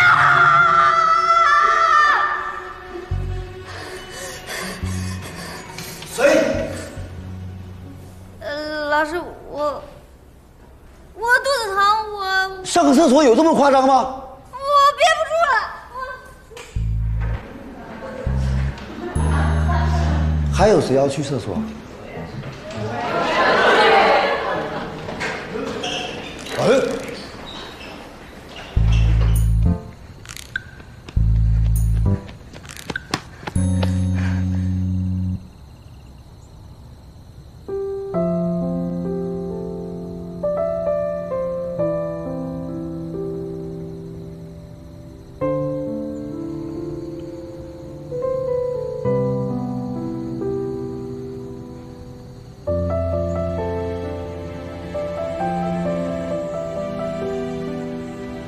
我迟了一步，易希臻接受了宋瑶的告白，就这样，我失恋了。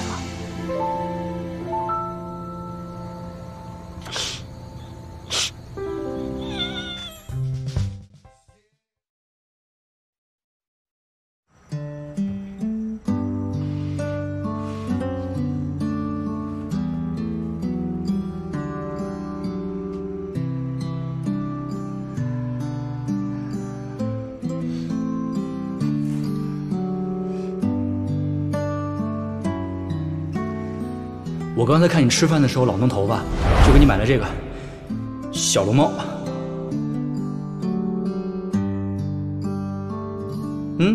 你戴这个挺好看的。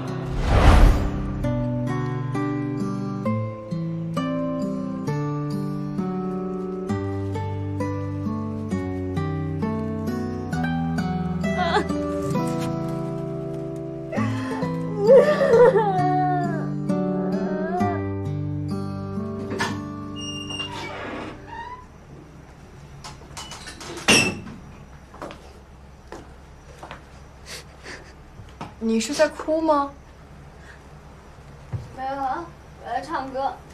在浪的拍，端的咖啡。你是不是？我手一杯，品尝你的美，微笑。告诉你件事儿，留下唇印的嘴。你最好还是听一下。昨天晚上。微笑在天上飞。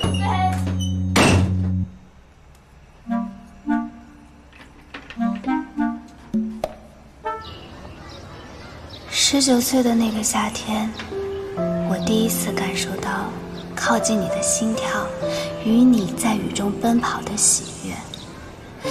但除此之外，也第一次体会到了深埋在被窝中的彻夜痛苦，以及失恋的感觉。方佳悦。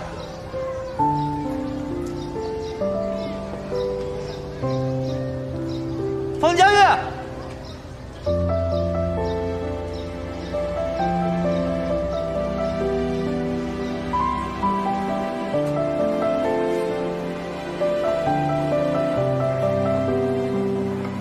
怎么越不想碰见，结果到哪儿都能碰见。别过来，别过来，别过来，千万别过来！别过来，别过来，别过来，别过来呀！别过来，别过来！我先走。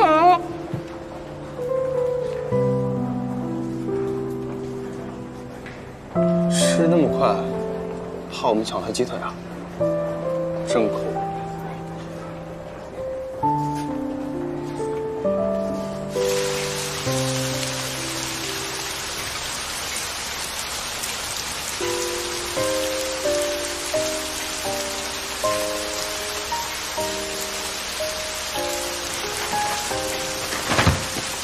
这会儿我也要走，一块儿呗。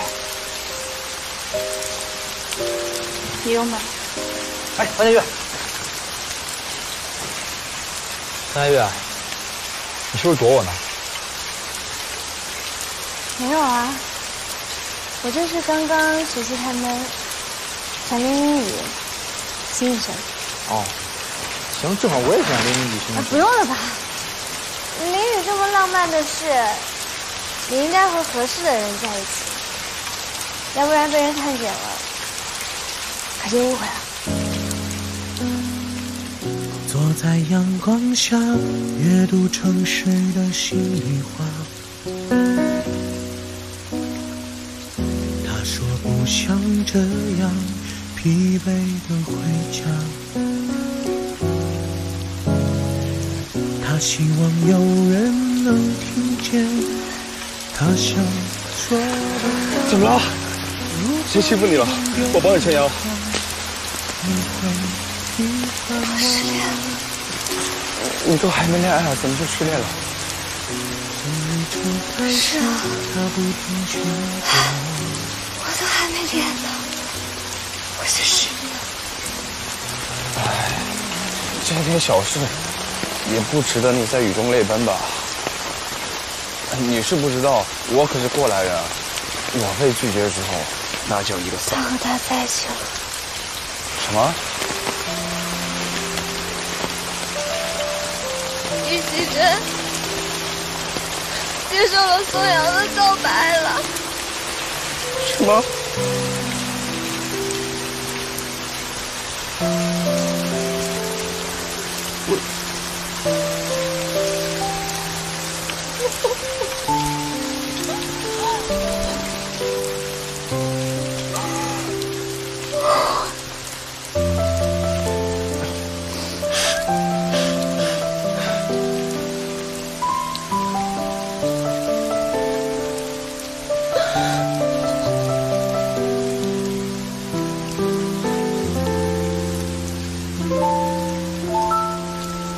你要浪漫一些，即使那些浪漫不属于我。或许这就是19岁的青春，连雨都能下出欣喜、痛苦、悲伤等等等等无数种滋味。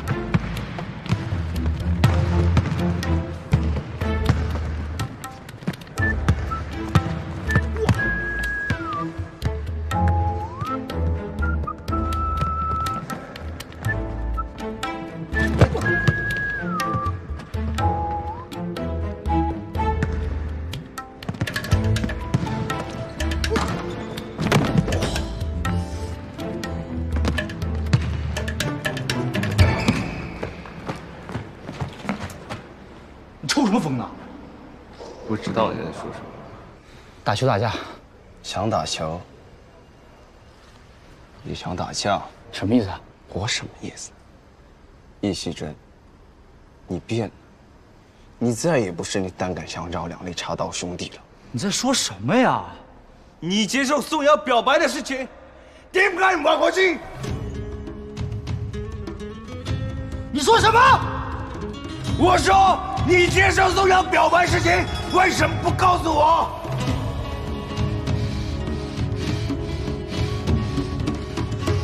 我没有啊。谢谢你啊，但是对不起，我已经有喜欢的人了。你喜欢的人是方佳悦吧？这么明显吗？很明显啊，明显到只有方佳悦这么笨的人才看不出来。我希望这个事情，你可以暂时先替我保密。放心吧，我不喜欢掺和别人的事情。如果可以的话，以后继续做朋友吧。当然。所以，你是完全拒绝宋瑶？也不算完全拒绝吧。我感觉他好像并不需要我的接受。说的那么矫情。那拿开！啊，我错了，我错了，我错了。道歉。爸，不够。爸爸。行吧。你是怎么知道这个事儿的？方佳悦告诉我的。他好像有过一次，你接受过宋瑶表白。什么？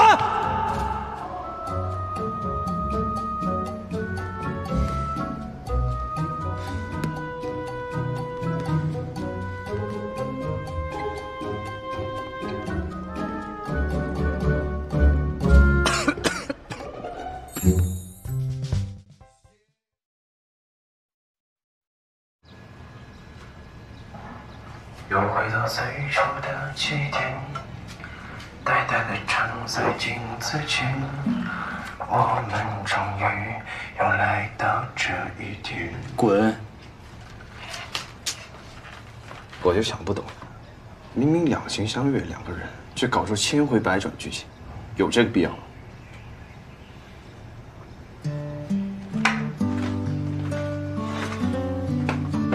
喂。我也不想这样。方佳悦一看见我就躲着我，我根本就没有机会跟他解释。你有个缺点，脸皮不够厚。回来。嘿，跟人说句话有这么难吗？死缠烂打，趁虚而入，见缝插针。像你这样装饰者，一点用都没有。那些年错过的爱情，好想拥抱你，拥抱错过的勇气。同学，中医诊断学小组作业。同学，免费问诊，走过路过，机会不要错过。支持一下，中医学。你说我能不能也找个女朋友啊？这位同学，我是诊脉的，不是算命的。要算命找大师去。大师哪有美女看得准啊？这位同学，我来吧。走过路过，机会不要错过。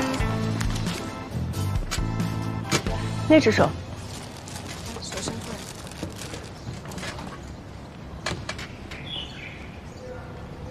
这位同学，你肾很虚啊，以我们学生的水平可治不了，你赶紧去正规医院看看吧，虚狠了可就亏了。你可真行，对于这种无赖啊，就应该这样治他们。佳悦，你要记住，对于不喜欢的呢，你可以果断拒绝，你有拒绝的权利。当然了，如果是喜欢的，你也应该鼓足勇气去表达出来。我懂。我看你什么都不懂。我懂。走过路过，机会不要错过。免费问诊中医调诊。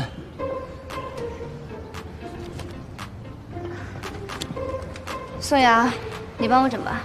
哎，你那边的我可不诊。我不合适。这怎么不适合了？我就想让方医生给我诊。我不想跟你诊，我有拒绝的权利。你给我诊诊。好。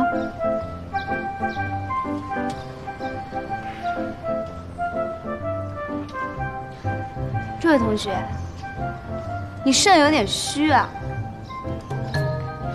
赶紧去大医院看看吧，不然虚狠了可就亏大了。宋瑶，方还借我用用。你干什么？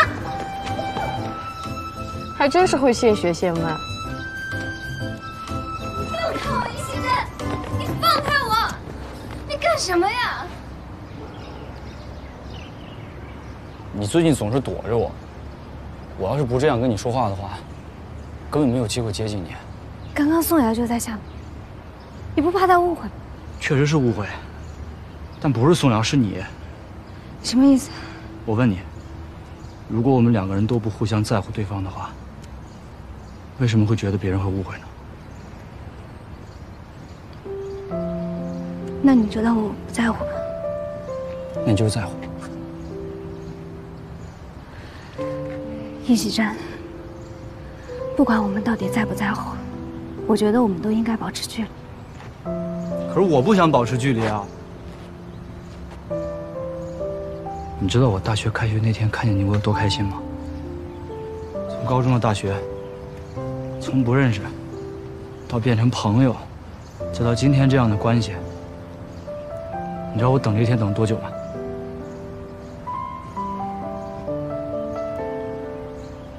我跟你讲，我一直觉得我们的关系已经很稳定了。可是我不知道为什么你最近躲着我，你不见我，我真的很怕就这样失去了你。你为什么要跟我说这些？早就该说了，这现在应该也不晚吧？晚了，你已经和宋瑶在一起了。方佳悦，你是看见什么，还是听到什么？我看见了，我看见你俩在操场上，他离得特别近，还给你表白了。我看见你点头，你俩还握手了。我跟宋瑶点头是因为他问我拒绝他是不是因为喜欢你。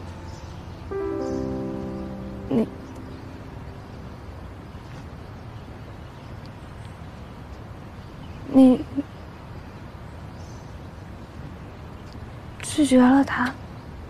你喜欢的人？我喜欢你。对，从很久之前就开始了。从我们高中的时候。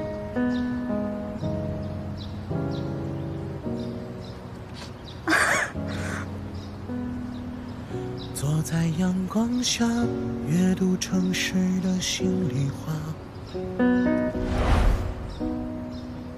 他说不想这样疲惫的回家。老师现在发现不了，快走吧。他希望有人能听见他想说的话。如果你弄丢了他，你会遗憾吗？从日出开始，他不停寻找啊。老周，你要考哪个大学来着？我不是说了吗？你考哪我就考哪。你也考中医大？废话嘛，你是不是脑子不好啊？树叶掉落成一幅画。 就去了，都来了。所以你现在清楚了吗？嗯。其实这么长时间以来，我喜欢的都是你，而且一直是你。但是，我要告诉你，其实我喜欢你比你喜欢我更早一些。不是吧？应该是我早吧？你从入学的时候我就关注你了。哦，那应该是你，但是。 是我先说我喜欢你，对不对？而且以后我肯定比你喜欢我，更喜欢你。不可以，我要的是我喜欢你，比你喜欢我。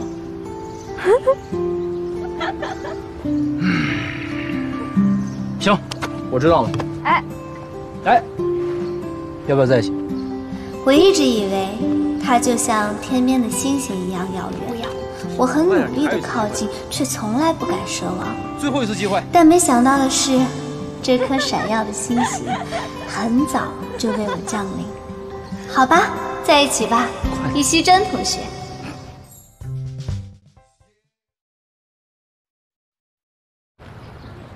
今天是和易希臻正式在一起的第一天，温度适宜，阳光正好，连空气都是那么的清新。这一天要怎么度过呢？ 真是有点小小的期待呢。方佳悦，易希臻，易希臻，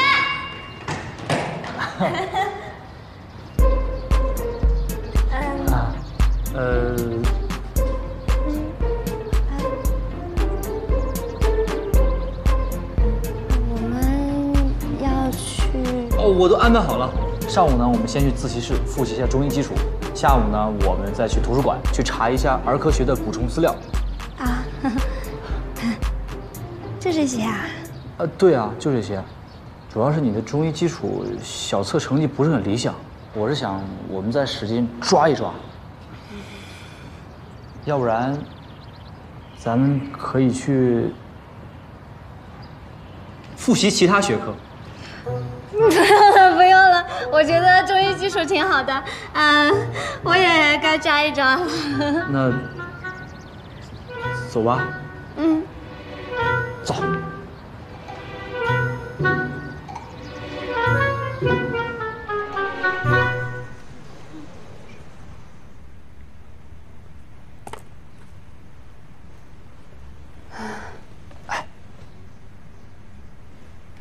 你是不是有什么不太会的呀？你看，外面阳光这么好，我们是不是应该出去晒晒太阳，然后再活动活动啊？可以活动活动。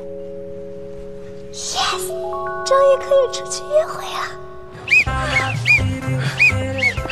你今天进步非常大，我们以后每天坚持跑。以后我们每天都要跑800米吗？这样你期末800测试的时候就可以上90分了。来，加油！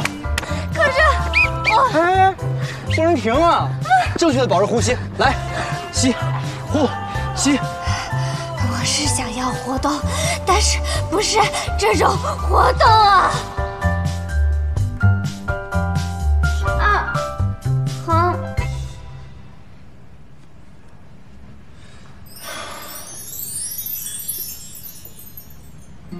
人家手法还不够熟练，你能不能教教我呀？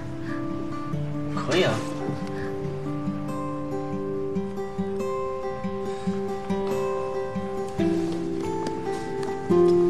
你看啊，这个进针出针的时候，你要正确用力啊，千万不要用大或用小了。然后针身垂直于人体的皮肤，哎，慢慢下去。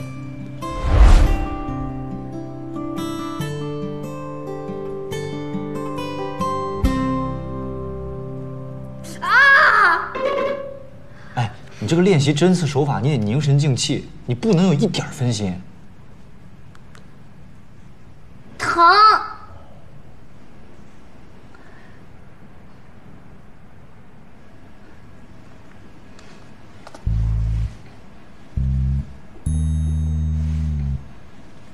人家手法还不够熟练，你能不能教教人家？可以啊。你看啊，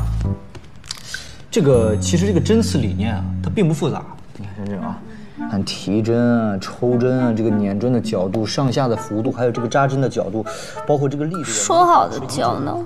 说好的手把手呢？你不练没有用，主要就是练发生在真正实际应用上。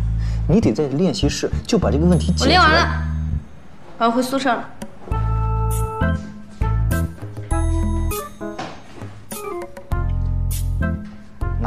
拿回去练吧。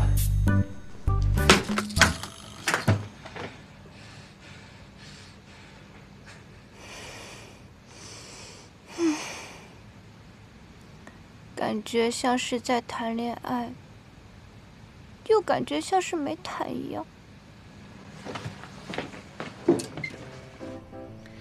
咱开说一下嘛。这几天，我们不是在上私习，就是在实践，所有的时间都被安排得明明白白的。我不像是找了一个男朋友，像是多了一个辅导员，还是免费的。你不高兴嗦？但是我想要的是男朋友。那你觉得哪样才算是谈恋爱嘛？甜蜜的约会，神秘的仪式感。那你有没有跟他说过你现在的想法吗？我不知道该怎么开口啊。你不开口，你啷个晓得他晓不晓得呢？真的是哈皮。你还是好好想想，你到底喜欢易希臻什么吧。在呢。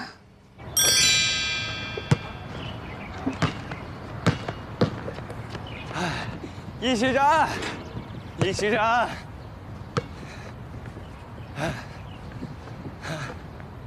都上课了，你干嘛呢？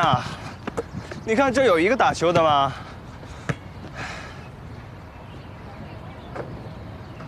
怎么了，小珍珍？有什么不开心的事情说出来，让我开心开心啊！你说他为什么就是不高兴呢？你们恋爱1个月了，啥都没干？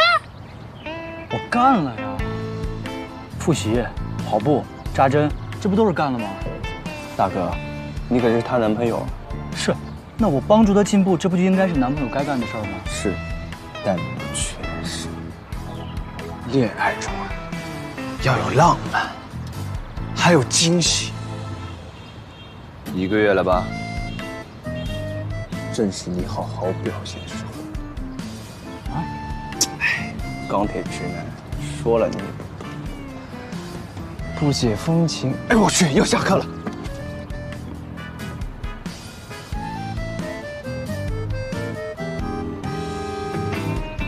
哎，你书没拿？我给你准备了一个惊喜。什么惊喜？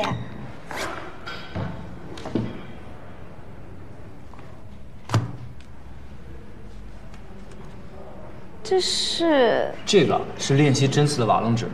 你之前不是一直练不好瓦楞纸的针刺手法？对呀。然后这种厚度，阳光、上进，做什么事都很认真。我找了很久才找到，也都能做好的易希臻。最适合你手。这不就是我一直喜欢的易希臻吗？我好喜欢啊！你看这个。你真的很喜欢？嗯。走吧，接下来是不是要去练习室啦？不。咱们今天换个地方。换地方？你到底在弄什么？哎，马上啊！好，停。吓我一跳。3、2、1，看。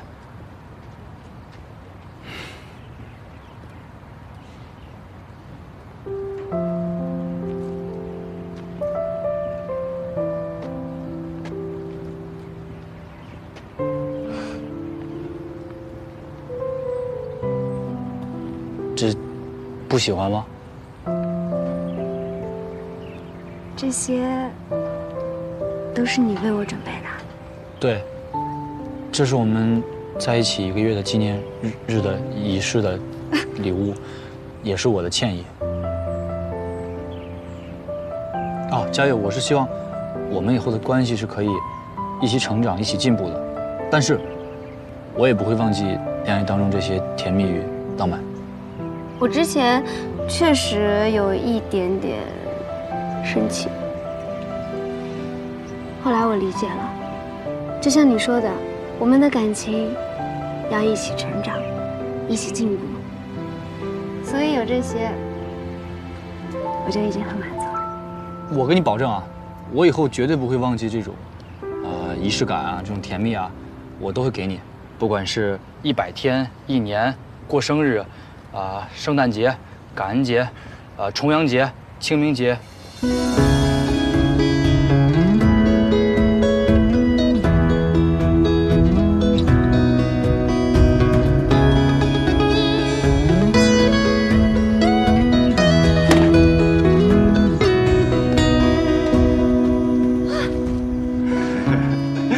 不好意思啊，没想到来那么早，我以为晚上呢。继续。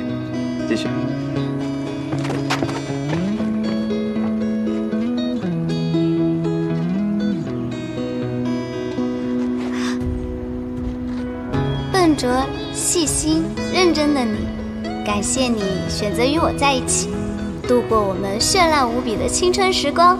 谢谢我的初恋男友。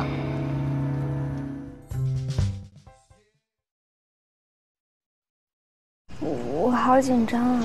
别紧张，该来的总会来的。可是我还没有准备好。不需要准备，来吧。我害怕。别怕，我们开始吧。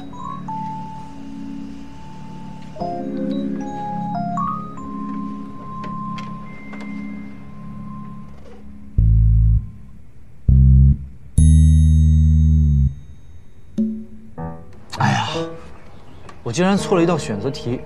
不是学霸，你也太凡尔赛了吧？什么才居然错了一道选择题？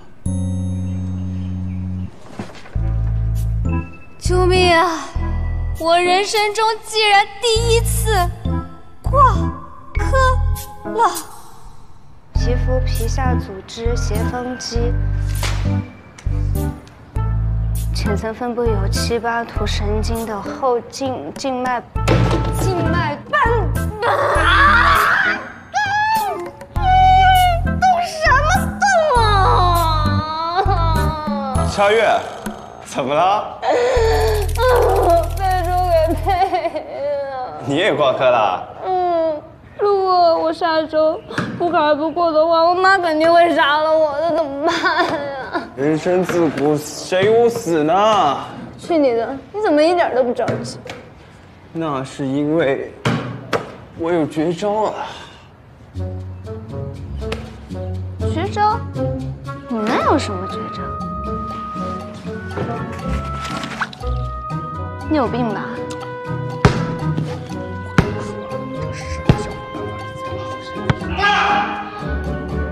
完了，出事了！我先走了。气死！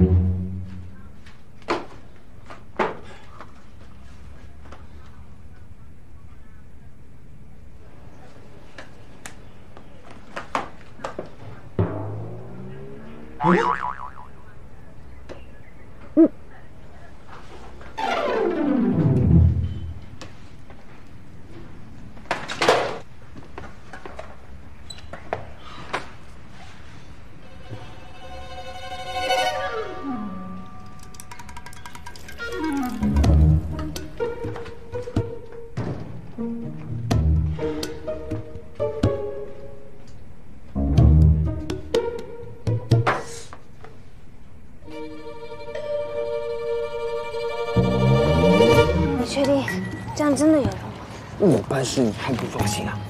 这可是上一届学长教给我的绝密大法。东西找齐了吗？找齐了。拖鞋。易希臻喝过的水。花丝。擦过嘴的纸。相机。哎，你这就不用了吧？舍不得孩子泡不着狼。学习不够，学学来凑。行，没问题。只要把学霸贴身物品都放在这棵灵树底下，我们就得到灵通。我就知道是你俩。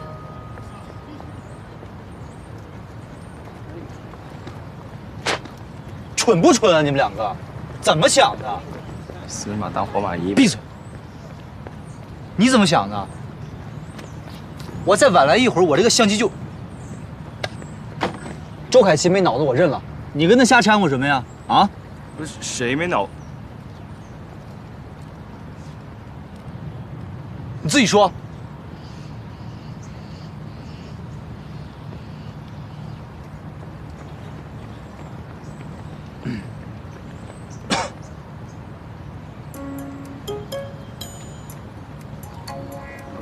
那个下雨了，我得回去收衣服了。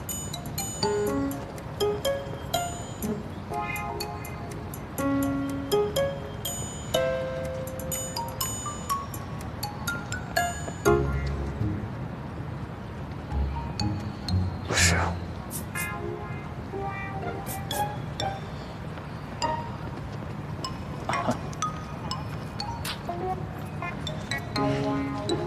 对不起，我刚才不该凶你，我给你道歉，对不起，对不起，对不起，对不起，对不起，对不起，对不起，对不起。行了，没怪你，是因为我自己觉得那个科目太难了，我学不会。笑什么呀？笑你这个小傻瓜，放了我这个男朋友不用，你跟周凯琪瞎混什么呀？男朋友要怎么用啊？从现在开始到补考结束，我会对你进行非常严格的补习计划，天衣无缝，一定成功。那行吧，补考的事情翻篇吧。这个对啊。但是，你刚刚为什么凶我？你不能好好说话吗？这是态度问题。我也挂科了，谁来帮我呀？滚！啊！来，雅雅，喝。雅雅，吃这个小熊饼干，还有这个蛋糕啊。今天就是有什么事情要庆祝吗？你这话说的，没事就不能找你庆祝了。来，无事献殷勤，非奸即盗，快说清楚。好事儿，你这不是挂科了吗？这是好事啊。易希臻帮我补习。那是值得庆祝一下。嗯。周凯琪也挂科了。你吃，你叫大一帮忙，吃了。吃进去。来，瑶瑶别进来哦。方佳悦，老板把你家最贵的给我上上来。大追。这里。深柱。这里。对。志阳。对。对。命门。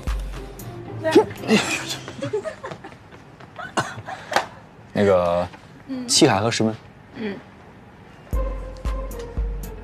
这里和这里。方同学孺子可教啊。那我学的这么认真，是不是应该给我一些奖励啊？今晚带你去吃大餐，吃什么？吃火锅。吃烤肉。喝啤酒。喝两口。真羡慕。不许走神。少明。少明。神风。神风。天书。哎，你能不能像易希臻跟方佳悦那样，充满爱和鼓励的方式？人家那是情侣，我们哪来的爱啊？那能不能有一种什么奖励，可以刺激我一下？比如说，我补考一门通过之后，你就答应我一个小小的愿望，可以吗？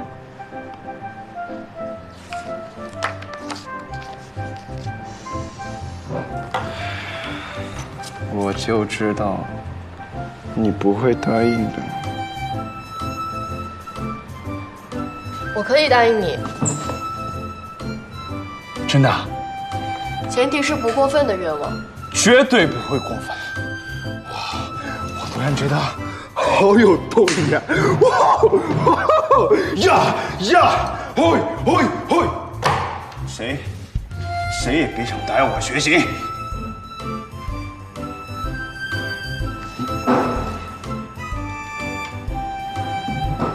对不起，天明是吧？少明。哎，少明，你看少明，嘿，当代教会临场。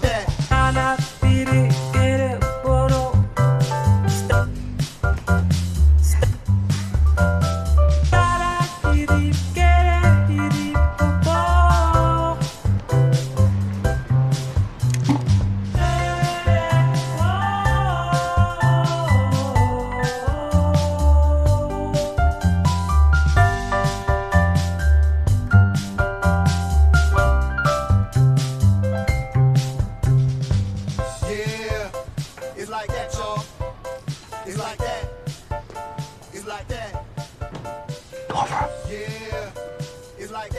分？96。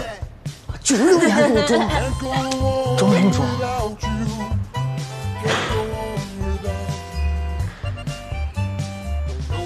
周凯琪61。什么？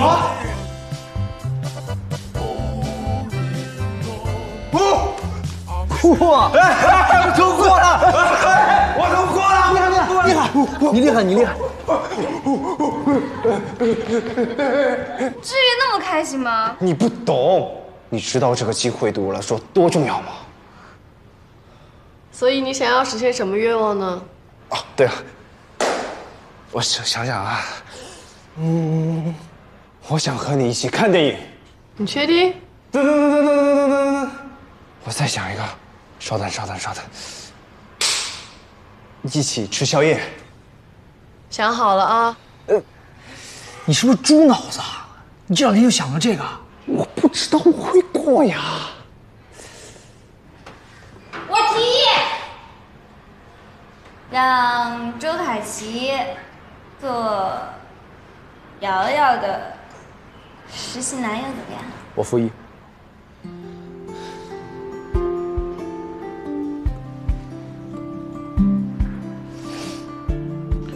实习男友，可以吗？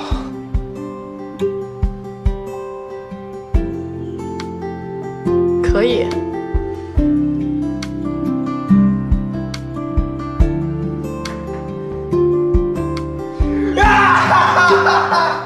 我有女朋友了！累不累啊？我有女朋友了！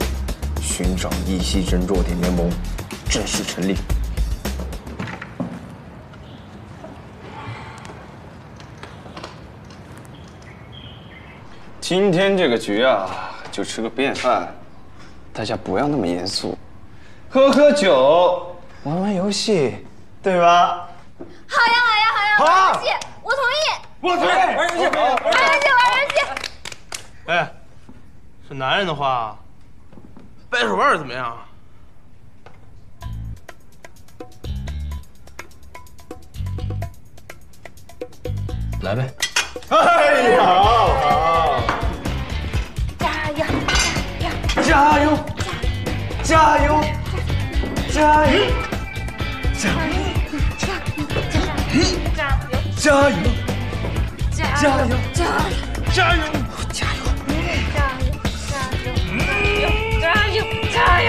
加油！加油！加油！加油！加油！加油！加油！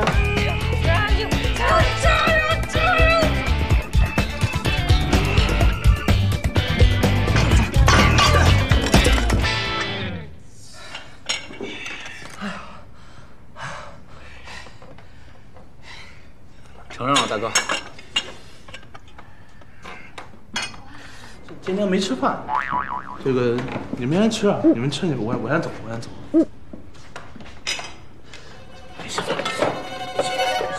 我没吃饭，我没吃饭，我没吃饭。不是不。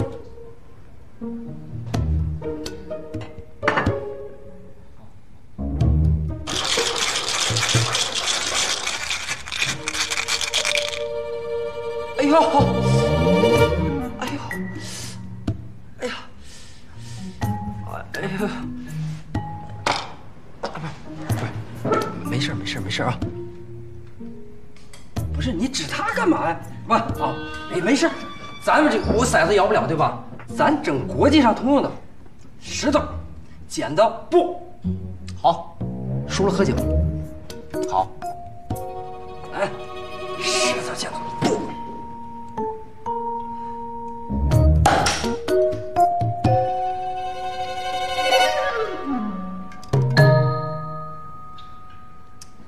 剪刀布。石头剪刀布。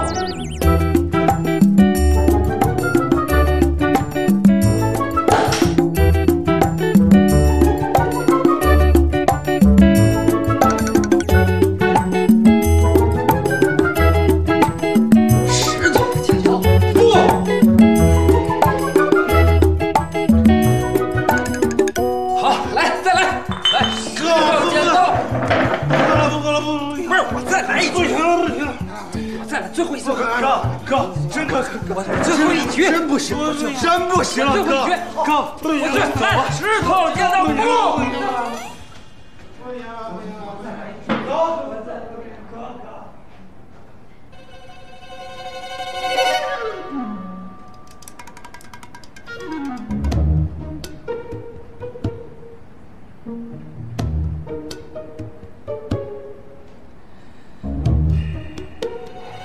说吧，这个那个，还有这么多花招，想干嘛呀？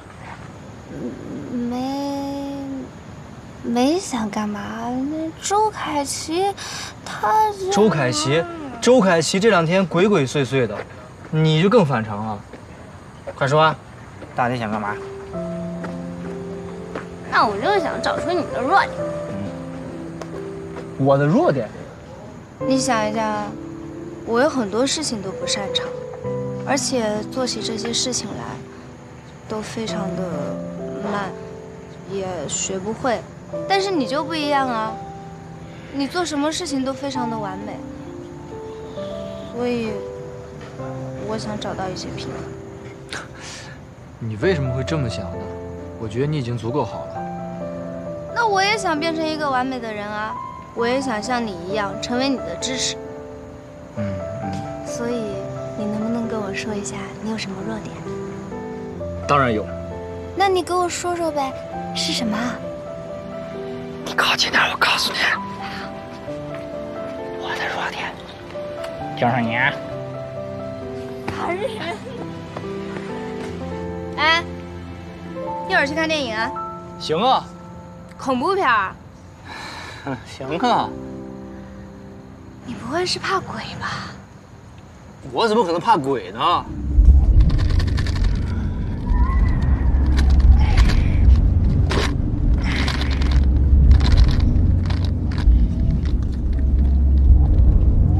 我跟你说啊，千万不要害怕，有我在，不会有危险的。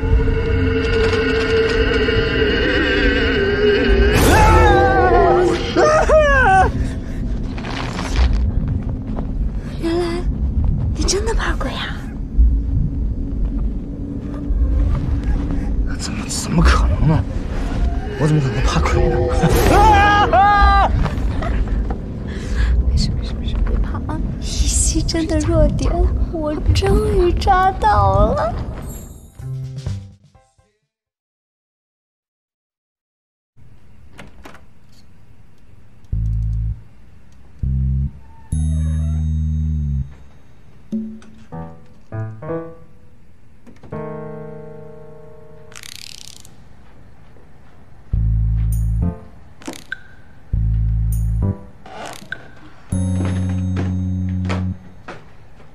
佳悦，你还不睡呀？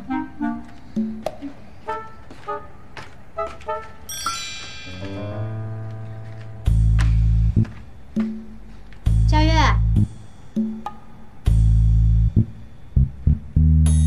佳悦！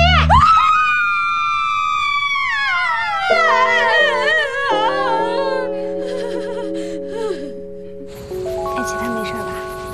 没事了。但你回头记得把人家裤子给洗了。我都已经尽量的遮住了，谁知道他胆子那么小，下次我一定出现。还有下次，别去了，大姐，你要是缺钱就说呀。不是，这不易希臻马上就要过生日了吗？我想给她买一件礼物。那你好歹也选一个阳间一点的工作吧。阴间工资高啊！而且我跟你说，易希臻她怕鬼，她肯定不会去鬼屋的。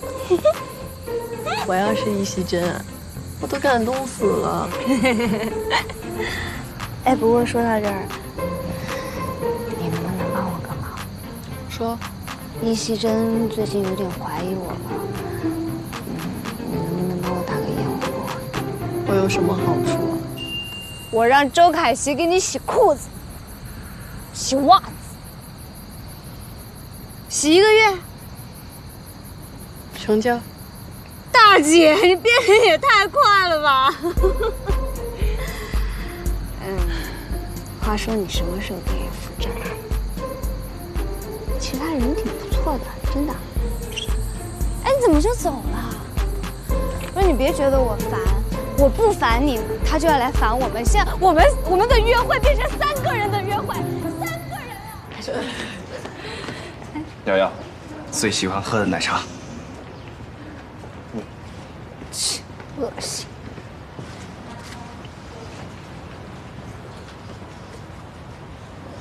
哎呀，我俩在这儿等你是想咱们4个一起吃个饭？我和瑶瑶约好了，我们今天要一起去逛街。对，我们约好了。好啊，我们可以当搬运工。哎，不用麻烦了。不用客气，作为男朋友是应该的。拜托，实习男友，而且我们女孩去逛街，你们男的凑什么热闹？有道理，我女朋友说的对，凑什么热闹？那你昨天跟宋瑶一起去逛的街啊？不是，是这样，我昨天临时有事儿，然后佳悦就和其他室友一块去了。是这样的。我们先走了。哎，我送你们。照顾好我女朋友。上次那个东北酒神约我喝酒，要不要去？怎么了？跟佳悦吵架了？吵架还好呢，我觉得他最近老躲着我。你是不是对他？我跟你说，恋爱中女生就是捉摸不透。你买束花，准备点惊喜，立马就好。哇，那你带他去看电影，这几天有部恐怖片要上，佳悦和瑶瑶都想去看。佳悦说过你怕鬼是吧？你是不是傻呀，周海杰？兄弟之间不需要说那么多，胆小是可以练的。怎么练呀？克服恐惧最好办法就是面对恐惧。只要你顺利通过这鬼屋，你就所向无敌了。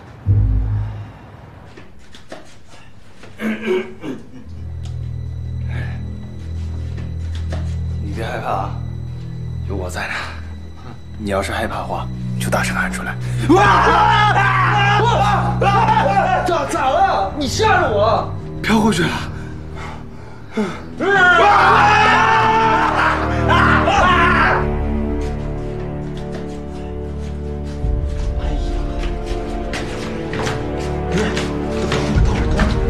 我跟你说，在这种地方都是假的，不是真的，很恐怖，你知道吗？有多恐怖？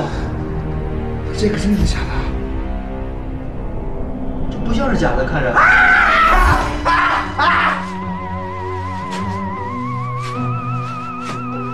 这人胆子还多明。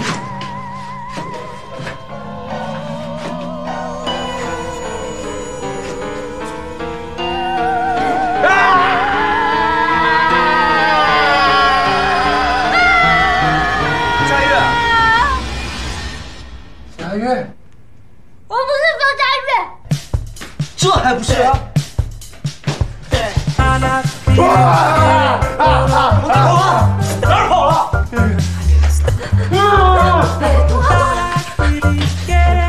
佳悦，哎，不好意思，等会儿。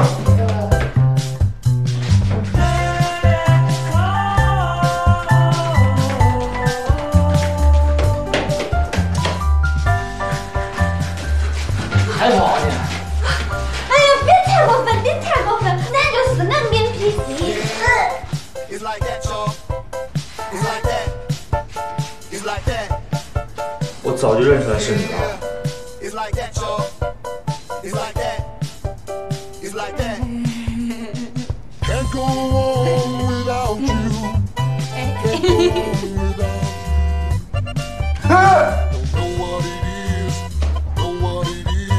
西真，西真，西真，西真！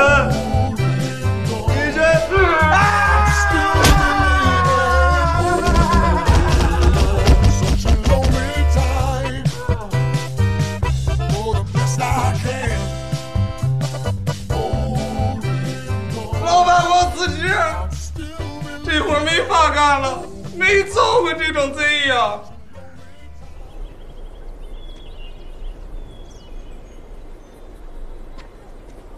我跟你讲啊，我根本就不需要什么生日礼物，你以后绝对不能再做那么多兼职了。但是我不理解的是，你为什么会来鬼屋啊？因为我知道你们喜欢看的恐怖片最近就要上映了，然后周凯琪带我来脱敏，练胆儿。可是你根本就不怕鬼啊！我怕。你不怕，我都看见了。我怕。你不怕。我怕。我怕你自卑，我怕你不开心，我怕你听到所有什么都往自己心里装，我怕你不是以前那个方佳悦。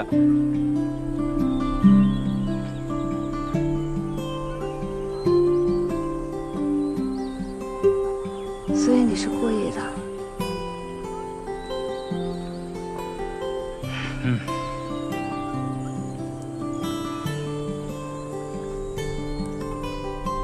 佳悦，不管你变成什么样子，不管别人说什么，不管你有没有缺点，易希臻永远都喜欢方佳悦。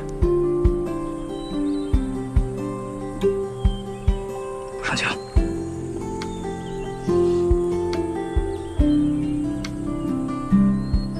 易希臻，你个混蛋！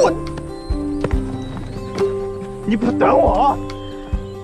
哎，周凯琪，你没看我俩在拥抱呢吗？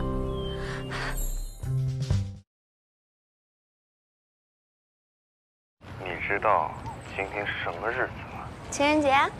错，是我这个实习男友跟瑶瑶的第一个情人节。哦，那恭喜你啊！哎，那你呢？易希臻和他家里人一起去探亲了。你帮我听一下我这个安排好不好啊？白天我们到最美的网红打卡点打卡，晚上我们到最火的网红餐厅吃饭。我租了一辆霹雳黑豹，非常拉风。心意是到位了。你也觉得心意很到位是吧？就这么定了。他一定很感动。哎，这人听话，指点好的挺。你好，这是我的预定。请稍等。好。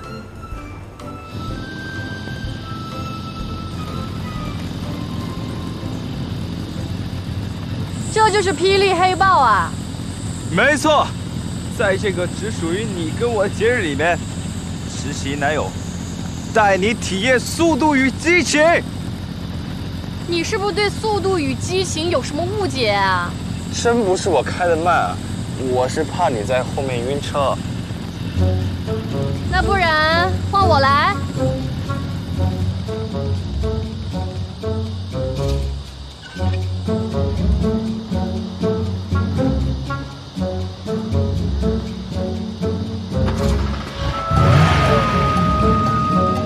报警了。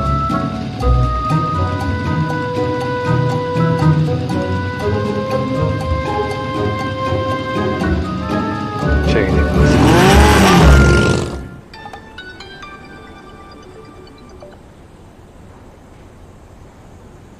喂，怎么了？哟，听着语气这么开心啊？当然开心了，因为我正在吃易先生给我准备的情人节专属套餐啊。对不起啊，这一次没法陪你一起过七夕了。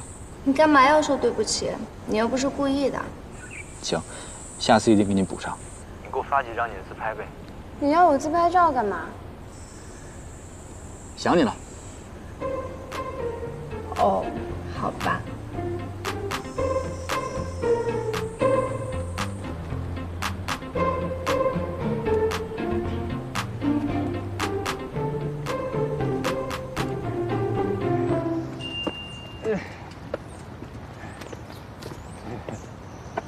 哎呀呀，这绝对是个意外！我不知道这霹雳黑豹这么费油，你就别生气了。我不生气。不，你就生气了，你脸都长了，我看出来了。我脸本来就长。本来还打算逗你开心，说实习男友转正的事情。 这下全完了。转正也不是不可以呀。什么？只要你能追上我，你就可以转正啦。呀！快点，我在前面等你。等等我！呀！呀！呀！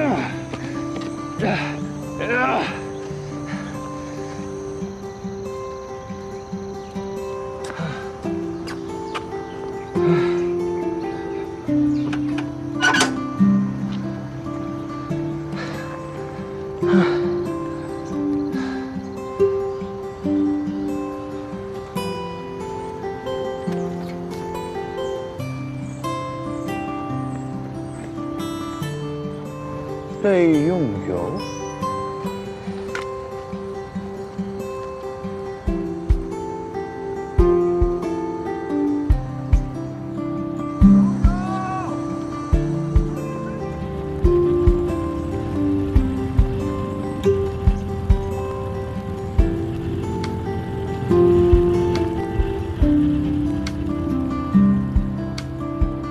瑶瑶，终于追上你了。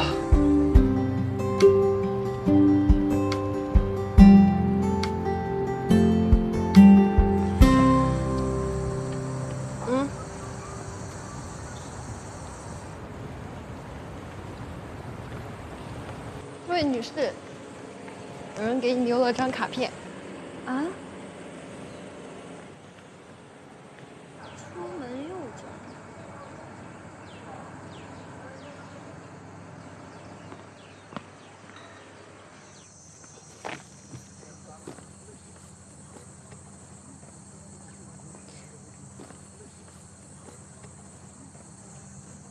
怎么会有我的照片呢？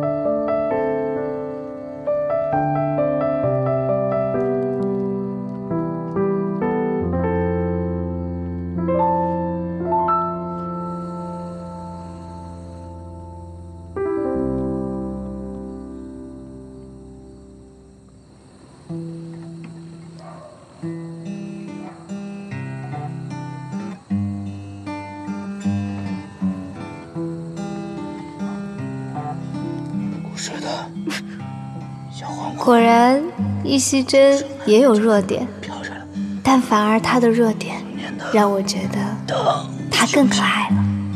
随即一直晃到现在，来嗦嗦西，哆西啦，嗦啦西西。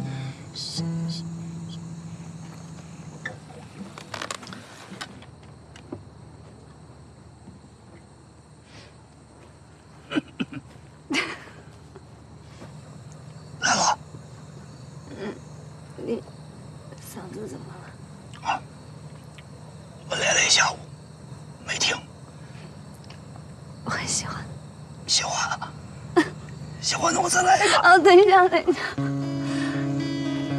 你能不能答应我一件事啊？好。以后只为我一个人唱歌。好。别哭了，这裤子看。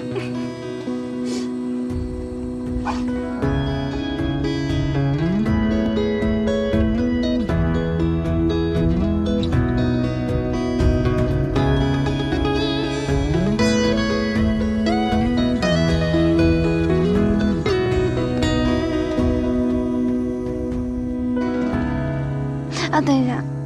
啊。朱开心没来吧？这一路都没有加油站，不出意外的话，他肯定来不了。什么意思？哎，不重要了。来吧。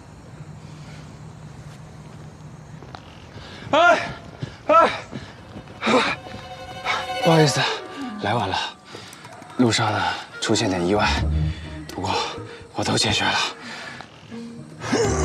瑶瑶，出发前，我跟易希臻很认真地准备了这里，喜欢吗？抠死你俩得了，一份惊喜给我们俩用啊！这话怎么能这么说呢？都是一家人是吧？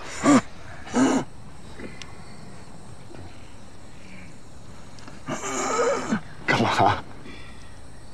走吧。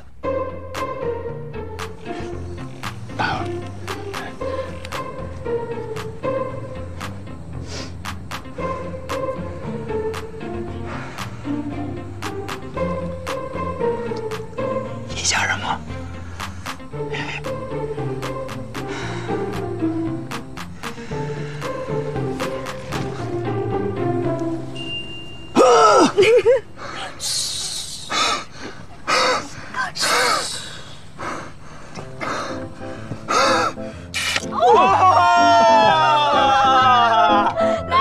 倒上。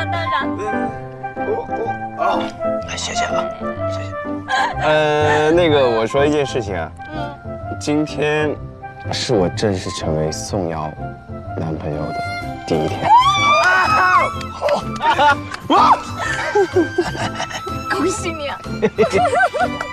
很高兴遇到你们，希望以后的每一天都像今天一样特别。也很感谢大家可以聚在这里，也很感谢大家可以相聚在此啊。我希望我们未来的每一天都能够永远在一起，也希望我们以后的日子都能开心快乐的一直好好的活下去。干杯！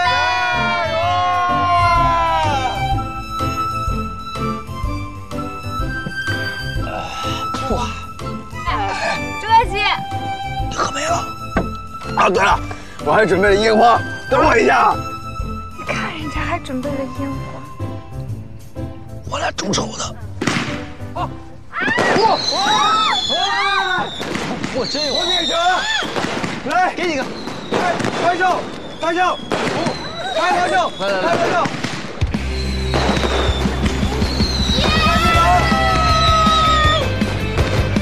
烟花会明灭，但青春永远都是回忆里最绚烂的片段。